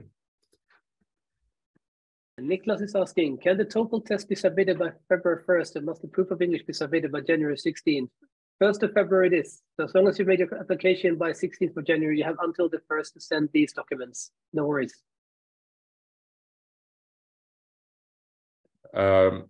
So here we have a question. Oh, sorry, it disappeared. Malita, I have done all first cycle degree and postgraduate diploma in English. For the English proficiency, do I have to upload all the transcripts? Let me see here. Yes, you do have to upload all your transcript. And specifically, you know, if you want to prove your English proficiency through previous merits, previous university merits, all those merits have to be provided in the way that is described by University Admissions in Sweden for the country where you studied previously. There's a question here. I'm Grace from Ghana and all my studies are done in English. Do I still have to prove my English proficiency and can you please send me the application link of journalism? So basically, like if you studied a complete degree in English language, that's usually means that you can you can use your transcripts in order to prove your English proficiency. However, I highly encourage you to read like the fine print of the University Admissions website to make sure that everything's fine, because it needs to be stated on your transcripts that you studied in English language. But for some countries, that's not the case. As long as you have a degree from a specific country, we can assume that you studied in English as well. But read the fine print on the universityadmissions.se webpage and you'll be fine with that one. Send me the link to journalism. We don't actually have a journalism program. We have a media and communications program instead. There's a strategic communications program as well. So you might want to go to our university webpage and just look through our webpage and see if you can find what you're looking for. A lot of journalists are studying media and communications, so you're more than welcome to have a look at that program. Right, so moving on. Majid, I am originally from Iran, but I'm in Sweden with my wife. I have recently moved here, so I have no personal number, whereas I applied for it and I have no bank account. Could you please help me how I can pay the application fee? Well, Majid, if you have to pay an application fee, it's either through a bank transfer or using Visa or MasterCard. So you have to figure out how to pay that either by yourself or through some friend who is able to do it, because you have to pay, but it doesn't have to be from you. I mean, just as long as your application fee is paid, find someone with a bank account and or Visa, MasterCard to pay that for you if you are fee liable. Oops. Vanessa O'Hara. Hello, I'm from an English-speaking country. English is my native language, and I studied my bachelor's degree in English. Do I still need to prove my English proficiency? Well, you still need to prove your English proficiency, but most likely, if you are from an English-speaking country and you studied completely in English, that should be enough to prove your English language proficiency. That is to say, there is most likely not a need for you to take an English test. I found a question here that's probably relevant to a lot of students. If I'm applying for a master's program which has a requirement of a minimum credits in a certain area, can the courses I have completed during my master's degree studies, which I'm currently enrolled in with my country, can they be counted as well if I submit the transcript? Or is the university looking solely at my bachelor's to determine if I have enough credits in a certain area? That's a very good question, actually, because yes, you can use both your transcripts to prove to us that you're eligible. It's quite common within science, for instance, that we have bachelor students that have studied the same mathematics, but they don't have enough calculus in some sort of area that are required to do a master's here.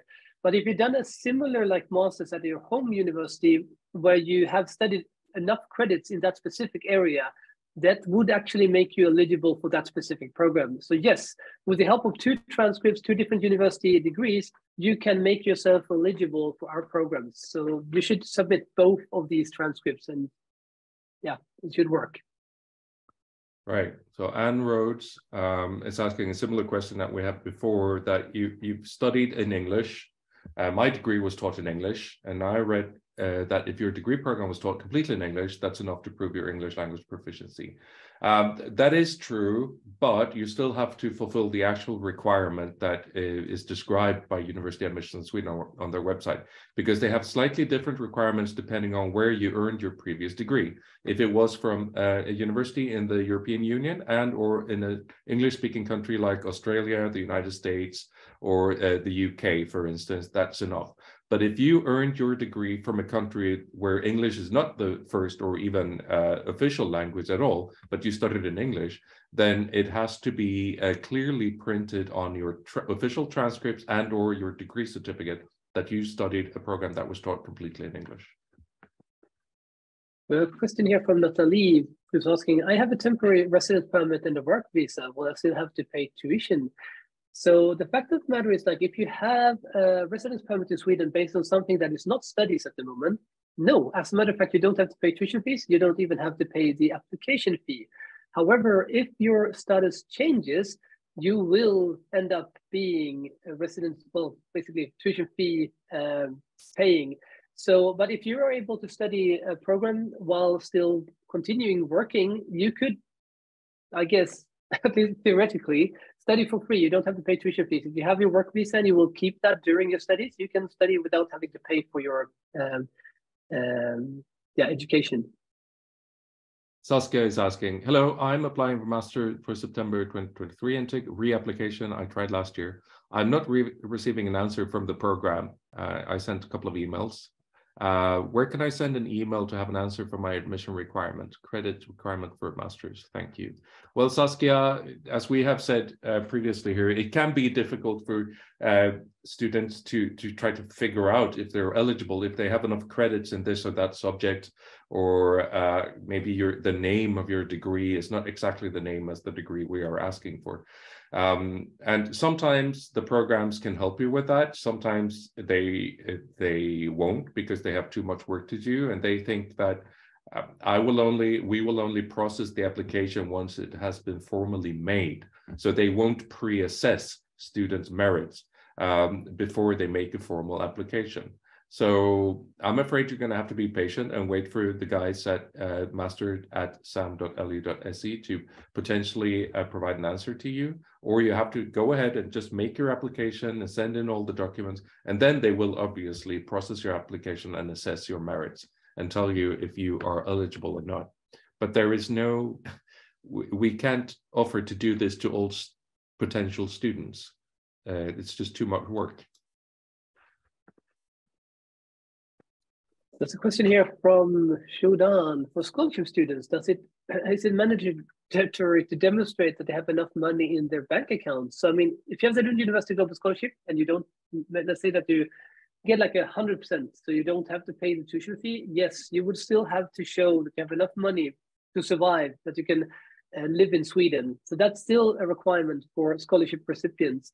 However, if you do get the Swedish Institute scholarship, you would not have to do that, because the Swedish Institute will cover both the tuition fee and the living costs, and they will provide you with a document that tells the migration agency that they will pay for your living costs, and they will definitely accept that. No worries. Then you don't have to show any money in a bank account. But for the Lund University Global Scholarship, yes, you would have to prove that you can still pay your living costs in Sweden on your own. Right. So here's a question from Goda. Is any help provided for student accommodation? Well, the short answer, I don't want to get into too much detail about this because it can take a whole webinar just to talk about student accommodation.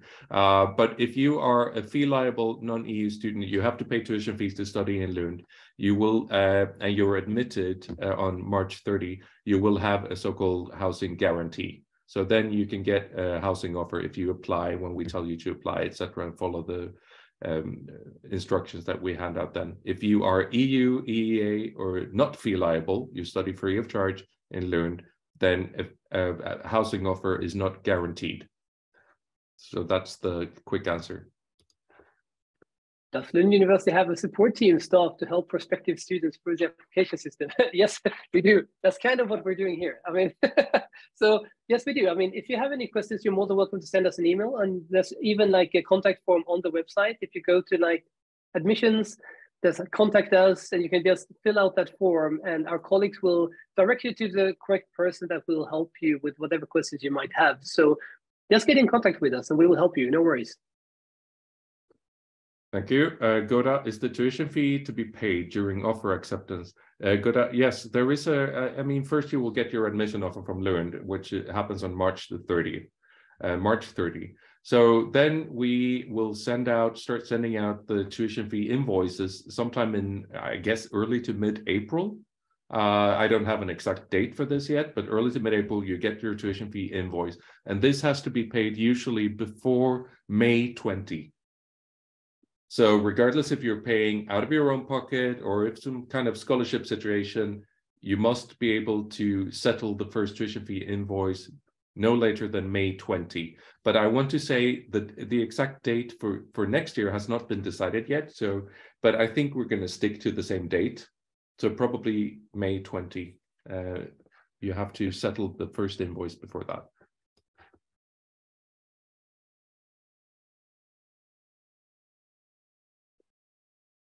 We have a question here. Yeah, we have a question here from Sarah, who's made her mechanical engineering degree at University in Palestine. I'm genuinely interested in pursuing my master's degree in energy efficient environmental building design. How could I know if I qualify for this specific program? Also, when submitting the required documents on the portal, can I just attach scans of the official transcript and diploma? This is a very interesting question, actually. For me, this is a very exotic question because I haven't actually replied to students from this region of the world before. So I guess that what you need to do is you need to contact the program directly, and if you have a scan of your transcript, you can send it to them and ask them would I be eligible? I think that you could, because they have an engineering requirement, but it might depend on what courses you have studied in that specific program that you're studying at the moment. And if you can scan your documents, you need to check if there's country-specific requirements for your home country to make sure that if you need to send them in a normal postal document, like a formal document, or if you can just upload them. So you need to check that on the universityadmissions.se webpage. In other words, just contact the program. They will be happy to reply to you if you're eligible or not.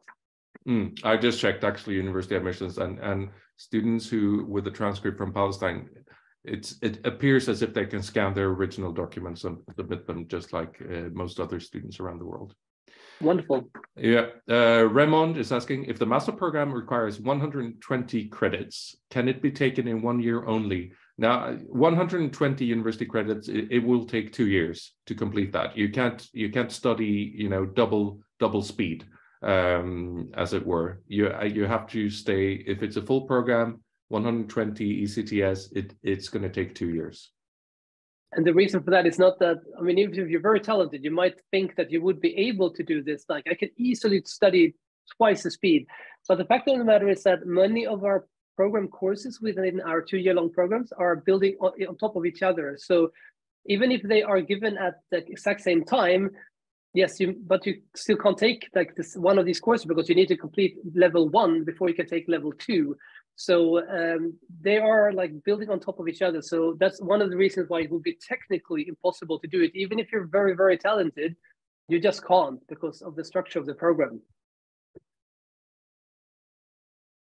Olawale is asking, can someone with a 3rd class in bachelor's degree and with more than 5 years working experience apply for a master's program at Lund University? Olawale, it depends on the specifics concerning the country where you studied previously. So you're going to have to check the country-specific information on the University Admissions in Sweden website. You don't mention where you studied previously, what country that is, but you're going to need to go to that website, University Admissions in Sweden, country instructions for the country where you studied previously, and find out if you fulfill the requirements or not for master's level studies in Sweden. I found an interesting question here. Would I be penalized if I decided not to write a bachelor thesis? So a bachelor thesis is not necessarily a requirement for all of our programs. I mean, we know that in some countries it's not necessary, but for some of our programs here at Lund University, it is a strict requirement that you need to have written a bachelor thesis or some other academic work that we can consider when doing our assessment of your application. That's usually for I would say like language programs and similar subjects. So it might be a requirement that you have a bachelor thesis or some other academic work that you can show us. So you might have to check that with this program specific coordinator, because I can't answer this like straight up. But in many cases, if you don't have a bachelor thesis, that's not a problem, because most programs just require that you have a bachelor degree. If you need a thesis or not, it's not necessary. But for some, it's very, very necessary. Right. So John Nkuo is asking, my name is John. My first degree is civil engineering. I've worked 20 years, ICT as consultant, etc., etc. You want to know if you're eligible to apply for supply chain and management. Well, John, as with all our programs, they have specific entry requirements. So if you go to the program that you're interested in and check the entry requirements of that program and read the requirements, you have to meet them in full. That is to say, if your degree is not relevant for that particular program, then you're not eligible, regardless of your professional experience. But if you look at the entry requirements to see, oh yes, I have this exact background, then go ahead and make an application. Oh no, it's disappeared here. But yeah, so we had a question here that was basically like, should I pay separately the application fee for every application? No, it's just one application fee. So you can apply for up to 4 different programs, but it's just one application fee. It's 900 Swedish crowns for the full application. So you only pay once. So I do apologize if we were not clear on that one, but you just pay once.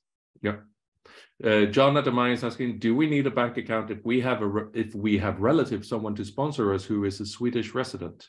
I don't know what you mean by sponsor.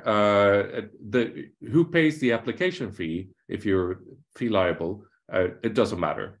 But when you apply for a residence permit in Sweden, you must have funding for yourself in your personal bank account. Then it can't be some other person who would kind of guarantee your living expenses. The living expenses needed to get a residence permit, you have to have it in your own personal bank account. There's a question, are students from English-speaking countries required to take English proficiency tests? And usually, no. I mean, as long as you have studied in that country and you have some proofs that you have either upper secondary education or a bachelor's from that specific country, you should be fine. You don't have to take a formal test. However, there's one exception. If you're applying for English language programs at Lund University, no matter if you're from the US or from the UK, you will have to take the IELTS test, because you need to show that you are very, very proficient. But that's way over the normal like proficiency level of English language. But otherwise, you should be fine. Ola Lekan is asking, what happens when we are unable to pay the tuition fee as at 20 April when we wait for the SI scholarship? Well, Ola Lekan, there is no requirement to pay the first tuition fee invoice before the Swedish Institute Scholarship is announced, when they announce their recipients. So you don't have to worry about that currently. So after that, you find out if you have received the SI scholarship or not. Then we'll handle, you don't have to actually pay the invoice. The Swedish Institute will do that on your behalf. And if you don't get the Swedish Institute scholarship, you can notify us and say, sorry, I didn't get the scholarship, I'm dropping out. But you don't have to pay the tuition fee before they announce the scholarship recipients. And another scholarship question, Thomas is asking, if I apply for more than one scholarship, one full scholarship and the other partial, and I get both, what do I do? So, I mean, if you're applying for both, like the Swedish Institute and the Lund University Global Scholarship, let's be frank and honest here. I mean, if you get the Lund University Global Scholarship when you're actually admitted, that's perfect. You just accept that and you're happy and move on with your life and try to make all the funding arrangements. If you later get the Swedish Institute one, obviously that's so much better. You just let us know. We will also be informed by the Swedish Institute, obviously, and we will instantly retract our offer of a Lund University Global Scholarship and give that to someone else, because you should definitely take the Swedish Institute one instead, because they will pay for everything for you. Right. So Foster is asking, I want to know, after the application, are we supposed to pay all the fees and the way for acquiring visa? What are the courses for ESA scholarship? Well, first of all, when you get the admission offer, that is March 30. And then you have until probably May 20 to pay the first tuition fee invoice. And you cannot apply for a residence permit to Sweden before you have settled the first tuition fee. in some way. Either you pay through your own pocket, or if there is a scholarship, but it has to be settled no later than May 20, and then you can go ahead and make your residence permit application. The sooner you can do this, the better. What are the courses for easy scholarship? We don't have a course for an easy scholarship. There is no way to easily get a scholarship. What you need to focus on is making a very strong application to one program or more than one program at Lund University, and then perhaps we can consider you for a scholarship, but there is no one easy way. So we have a question here. My bachelor's in Sweden are full in English. Is that enough to prove my English language requirements for masters in Lund? As a matter of fact, yes, it is. Even if you studied at any European university, as long as you studied in English language, you will be fine. That's right. Or EU, actually, EU, EEA. Mariam is asking, do I have to upload all the documents, passport, English, etc., for each different application? Mariam, no. So the official documents, that is your university documents, your transcripts, degree certificate, the passport, proof of English, they just have to be uploaded once. But if you're applying to many different programs, they may individually have specific requirements for your document. That could be a statement of purpose or a CV. So if that's the case, then you need those documents, the program-specific documents, have to be provided for each and every program, but not your so-called official documents. I have a question here from Elisa asking, am I required to send reference letters from my employers, I guess, instead of professors? So the fact of the matter is that some programs do require recommendation or reference letters, and sometimes they need to be academic, or they might be from your work experience. Sometimes they need both. So it depends. So I know that, like, for the Swedish Institute scholarship, they need to show you, well, you need to show that you have like a reference that you have actually been working before. So then you need to have reference letters from your work life in general. So it depends. So you need to double check with the program specific requirements. And if you're applying for a scholarship, you need to check the requirements for that. But yes, sometimes you need to send both actually. So could be good to know. Right. So Fanny is asking, do you think European studies generally is considered a degree in social sciences or humanities? I would tend to say yes, but I still want to take this chat as an opportunity to check with you. Well, yes, of course, it is. I would say one leg in each world, one leg in humanities and social science. But if I'm not mistaken, this particular program is offered at the Faculty of Humanities. So possibly it's a bit more humanities than social sciences, but inevitably you're going to get a bit of both inside this program. There's a question here. If a non-EU applicant is living in Sweden, they don't have to pay tuition fees. It all depends on the residence permit you have in Sweden. So if you have a residence permit in Sweden for any reason, I mean, if you're very young, you might have residence permit because your family is living here, like your parents are living here. And then if you have residence permit based on anything else than studies, then you don't have to pay tuition fees while you have that residence permit status. So if that changes, your status might change, but otherwise, no. If you're living here for other reasons, you can study for free. Siham is asking, how much is the application fee? The application fee is 900 Swedish krona, which is around 80 to 85 euros or similar in US dollars.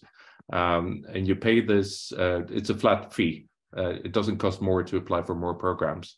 But it has to be paid if you're liable to pay this fee, 900 Swedish krona. And there's an interesting question about scholarships. So will the SI scholarship also cover programs that requires 120 ECT? It's a 2-year-long program. Yes, they will. And it's the same with the Lund University Global Scholarship. I guess that the thing that makes some students confused is that we usually talk about the first year when we send out all documents and also on our webpage. But I mean, it's the same with the Swedish Institute. They will cover the full length of the program. It's just that we will be giving out the scholarship 1 year at a time. And then we will double check and make sure that you're actually studying, that you're doing well, that everything's fine. And then we will continue giving you a scholarship for the 2nd year. And that's automatic, nothing to worry about. So you will be fine. All right. So Noah is asking, I'm applying for a master's program in physics with 2 different specializations. Can I merge the specifications into one summary sheet? Both specializations require only the summary sheet. Noah, generally speaking, I would advise you to provide one summary sheet per program, even if they are similar, of course, but they are 2 different programs and maybe 2 different staff members at Lund will assess depending on the specialization. So please do provide one summary sheet per program. I have a very interesting question here. Do you have any incubation centers or accelerators for new startups at Lund University for promoting entrepreneurship? And this is very interesting because this region is usually called the Greater Copenhagen region. I mean, we're close to Denmark, and Copenhagen is the capital of Denmark. The reason why it's called this is because I guess we named Stockholm the capital of Scandinavia. But the fact of the matter is that this region is considered to be one of the most innovative in the world. And we have several incubation centers here at Lund University. We have something called Ideon, which is basically, that's all they do. So if you go to our website and you can just look for innovation, you will find links to these incubation centers. So a lot of our students can actually start their own programs, well, not some programs, sorry, their own companies while here in Sweden. And if you have a great business idea, there will be options to find both funding, office spaces, and everything you might need. It's quite common actually that a few students every year start their own companies here. So we have a lot of startups, and you should look for Ideon here in Lund and you will find more information. Right, so quickly now, Aishwarya P. Hi, thanks for the informative session. I'm an international student. Can you please let me know if I could request an application fee waiver? Aishwarya and everyone else, I'm sorry to say we are not in a position to be able to offer application fee waivers. All students who are fee liable must be able to pay the application fee themselves. Tyler, I remember Tyler, this person's question actually disappeared when I tried to answer it. So I'm going to get back to you now, Tyler. I hope you're still with us. For the passport, can it be PDF? Yes, it can. For the transcripts, how can we send an email to the university or graduated from the original transcripts? I think Daniel covered that. It depends on where you're saying that you're an American who is currently living in the United Kingdom. So you have to follow the country-specific information for where you earned your previous degree. If you studied previously in the United States, you have to follow the instructions for students from the United States. If you're studying now in the UK, you have to follow the instructions for the UK. Would I need a letter of recommendation from my professor? How can I send an email to him, my professor, for him to put onto my application form? Well, Tyler, it depends on the program that you're applying to, program or programs. Most of our programs, I would say, do not want or need a letter of recommendation to be sent together with your application.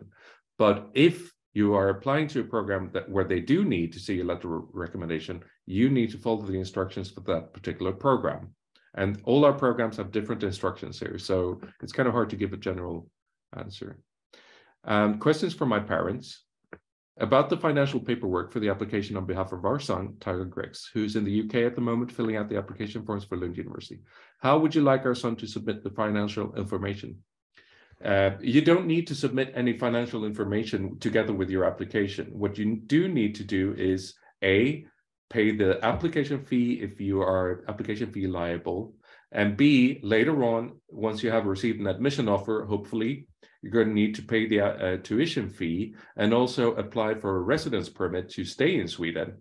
And when you do apply for a residence permit, your financial information would be part of the application to the Swedish Migration Agency for the residence permit. So that is not a requirement from Lund University. We don't need to see your financial information, but you do need to show this when you apply for a residence permit and not before. So I hope that covers most of your questions. We have a question here about from Uganda, from Joseph. Is it acceptable to share accommodation? And as a matter of fact, we do have, our own accommodation agency. They do offer shared accommodation as well. So yes, it's quite common in order to reduce the cost that students are living together. And we also provide certain apartments and certain buildings where students can choose to live with other students in order to reduce their costs. So yeah, that's acceptable way of living and studying in Sweden as well. So you can do that. Right. Huang again, for the Lund Scholarship, especially data analytics, do we focus on work experience rather than academic merits? I have 6 years experience as a data analyst with strong work performance, but my bachelor's GPA is not so high. But I graduated 6 years ago. I don't have a second chance of fixing the GPA. No, that's true. I mean, Huang, Your GPA is your GPA, but I just checked the data analytics and business economics program selection criteria, and they base their selection on academic merits. So that's just the way it works. It's always good to have relevant work experience, but it can usually not be used in place of the correct academic merits or academic experience. So you're just going to have to work with what you have and make your application, and perhaps in your scholarship application letter, you explain your situation, and perhaps they may take this into consideration. We actually have a very good question here from Karina. Hi there, thanks for the presentation. I have a transfer credits in my bachelor diploma, and they only appear as a total number on the official transcript. There's no breakdown. Will this be a problem? Thanks in advance. So there are different ways they can show like the transcripts, like they can show if you have transfer credits. If there is only like one bunch, like yes, student A did, let's say, exchange studies or transferred 60 credits to be included in this specific bachelor's degree, that might actually be a problem, because then you need to provide us with a transcript from the other university as well, because we need to see what specific courses you have studied. In other cases, there might be the option that they have highlighted exactly what credits you have transferred, and then you might not need this. Still, I would say I highly encourage everyone that has transferred between different universities during their bachelor's or master's or whatever you've studied before, include transcripts from both universities. You can easily get them, and it just reduces the confusion for everyone involved. So get those as soon as possible. So make sure that you send transcripts from both of your institutions. I think that's correct for everyone, right? Yeah, exactly correct. And also that applies to students who have done an exchange. If you did an exchange as part of your bachelor's, it's always best recommended to provide the exchange transcript as well. And you should have this. I mean, this is something that all exchange students should receive from the host university when they finish their studies there. Atsega is asking, can my statement of purpose cover all other schools I have applied to in Sweden? No, it cannot. The statement of purpose is strictly for one program at a time. So if you're applying to 4 programs, you're going to need to provide 4 statements of purpose if all of them require this document. There's another question about the scholarships. Do I have to apply for admission and then the scholarship application, or should I apply to them both at the same time? So basically, in order to be eligible to apply for a scholarship, you need to have completed your application for a program. So you have to start with finding the program you would like to study, complete your application for that, then we will invite you to apply for the scholarship. So you can't start with a scholarship application, you can't do them at the same time. They will be running at the same time, but you have to start by applying for a specific program. That's right. Miroslava, hello, thank you for the lecture. I have a question regarding ID passport. I am an EU citizen. I need to prove that I'm an EU citizen. I have uploaded a passport, but the program still shows me that I need to pay tuition fee. What should I do? Well, Miroslava, if you have actually uploaded your passport, eventually the admission officers at the University Admissions in Sweden will go in and will check your application, and they will note that you are fee exempt. But most likely they haven't checked your application yet, and all their attitude is that all students are fee liable until they prove that they are not. So when they go in and check your application, they will make a note saying that you are fee exempt if you are an EU citizen. I have a really quick one here. If we fail to be accepted into Lund University this year, can we reapply to the next year with the same program? And yes, you can, as a matter of fact. I mean, you can be admitted next year. I mean, it's all about the competition in a specific year. You might be reserved this year, but you can get in the next year. And it's the same with the scholarship program. Like if you're applying and you're getting into the program of your dreams and you can't fund that this year, that will not be a problem if you're applying next year. I mean, we don't really care about that. I mean, you can apply. I know that a lot of students that get the Swedish Institute scholarship, sometimes they are not able to get it the first or even the second year they're applying, but they might get it the third year when they have enough work experience and when they reach a certain level that the Swedish Institute, for instance, would require. And we don't care about that. Yes, you can apply multiple years and you will be able to get in sooner or later if you're competitive enough. So no worries. Manuela is asking, thank you for your time. My question is, I applied for a master's degree in biochemistry, but the program has no specific requirements. Well, that's not entirely true. They do. You need a bachelor's degree of at least 180 credits, including 90 in chemistry, of which 15 must be in biochemistry. But the selection criteria for this program, you want to know perhaps how they select their candidates. They say it's based on grades awarded for previous academic courses in science, engineering, and mathematics. So that's the selection criteria for biochemistry. There's a question from Lydia. Do I need to provide financial information when applying for a scholarship, even if I have been offered a scholarship? So no, for our scholarships here in Sweden, we don't need to see financial information. We don't really care about your financial situation. The Lund University Global Scholarship is completely merit-based, and the Swedish Institute for Global Professionals, they're looking for, I think they call them like future leaders or future global professionals. So they have a different mindset as well. They're not need-based, so to speak. I mean, we are looking for really talented people that we think can drive change in the world and make good. So no, you don't need to provide us with any financial information when applying for a scholarship. Right. Shiwu is asking, I have a semester of exchange studies in Lund. Do I need to submit the transcript of that semester? Would it be beneficial if I submit it? Well, it should already be available to us in the application system if I'm not completely mistaken. But if you would like to, you have your transcript, scan it and upload it. It doesn't, take much effort. So I would do that if I were you. It's always good to see that students have experience from Lund and we can see your grades, etc. The courses could be very relevant. So I have a question here from Kingsley from Ghana, and it's centered about the application fees and the fact that it might be tricky to pay the application fees if you're from certain parts of the world. And yeah, we're sad to say that we do understand that it is tricky and complicated. We do acknowledge and know that 900 Swedish crowns is a lot of money for certain parts of the world. The problem with it is that unfortunately we are not allowed, by Swedish law, we're not allowed to waive the tuition fee. And I know there's been a discussion in Sweden for a long time that maybe there should be specific fees for specific parts or regions of the world, but that's not what the law entails at the moment. So there's actually no way for us to waive an application fee. So you will have to find a way to pay the application fee. That's the only way it is. I'm sorry to tell you. But yeah, it's the same for everyone in the world. Right. Gerald Henry is asking, can I stay in Sweden and work remotely in my home country?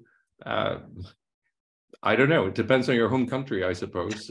What you do in your free time here in Sweden, if you need to sit in front of your computer and do some work remotely, that is, as far as I know, totally fine. Ravinder Singh Rathor is asking, can a gap of 7 years be accepted? I had my work experience of 7 years. Yes, there is nothing saying that you couldn't apply even if you have been working for many years. You can be as old as you want to, you can still apply. We're not allowed to discriminate against that at all. Some programs, though, would prefer, I guess, to get like fresh students in for the masters, but not all of them. But I mean, you can still apply. I mean, there's still a chance of getting admission. We are not allowed to discriminate, so you should be fine. Right. So I think it's actually 12:10 now. We have been talking here for a bit more than 2 hours. We're supposed to close, but there are so many questions. I don't think we can possibly go through them all unless we would need an additional hour or two to go through them all. And I'm afraid we do not have that time today. So I apologize to all those who have not been able to receive an answer to their question. But I scanned the question and I saw that many of them we have actually handled in one form or another. So I hope that's okay. But I think we need to close here for today because we have more sessions also in the afternoon for bachelor's applicants, maybe not relevant for you here right now, but we need to handle those sessions as well. So I would like to thank everyone who joined us here today. I hope you received some valuable information. Daniel? Yeah, also, I mean, if you feel that you did not get your question answered, I mean, you're more than welcome to contact us through the webpage. There is a web form, and I know that some people hate web forms. I'm one of them myself, but it's the easiest way for us to get your requests into our mailboxes. So just use that form. We will reply, usually within 24 hours or 48 hours at least. So just send your questions. If you feel that you have a question that you really want answered, just send it to us. The reason why it might take a bit longer is because we are also like traveling, but also because we sort all incoming messages to the correct officer that has like knowledge about your region. And that also takes a little bit longer, but you will get a reply. So just contact us and we will be happy to help you guys. Right. So thanks for joining us today again. And we wish you the best of luck with your application to Lund University, and I hope to see you here next year. Yeah. Good luck, guys, and take care.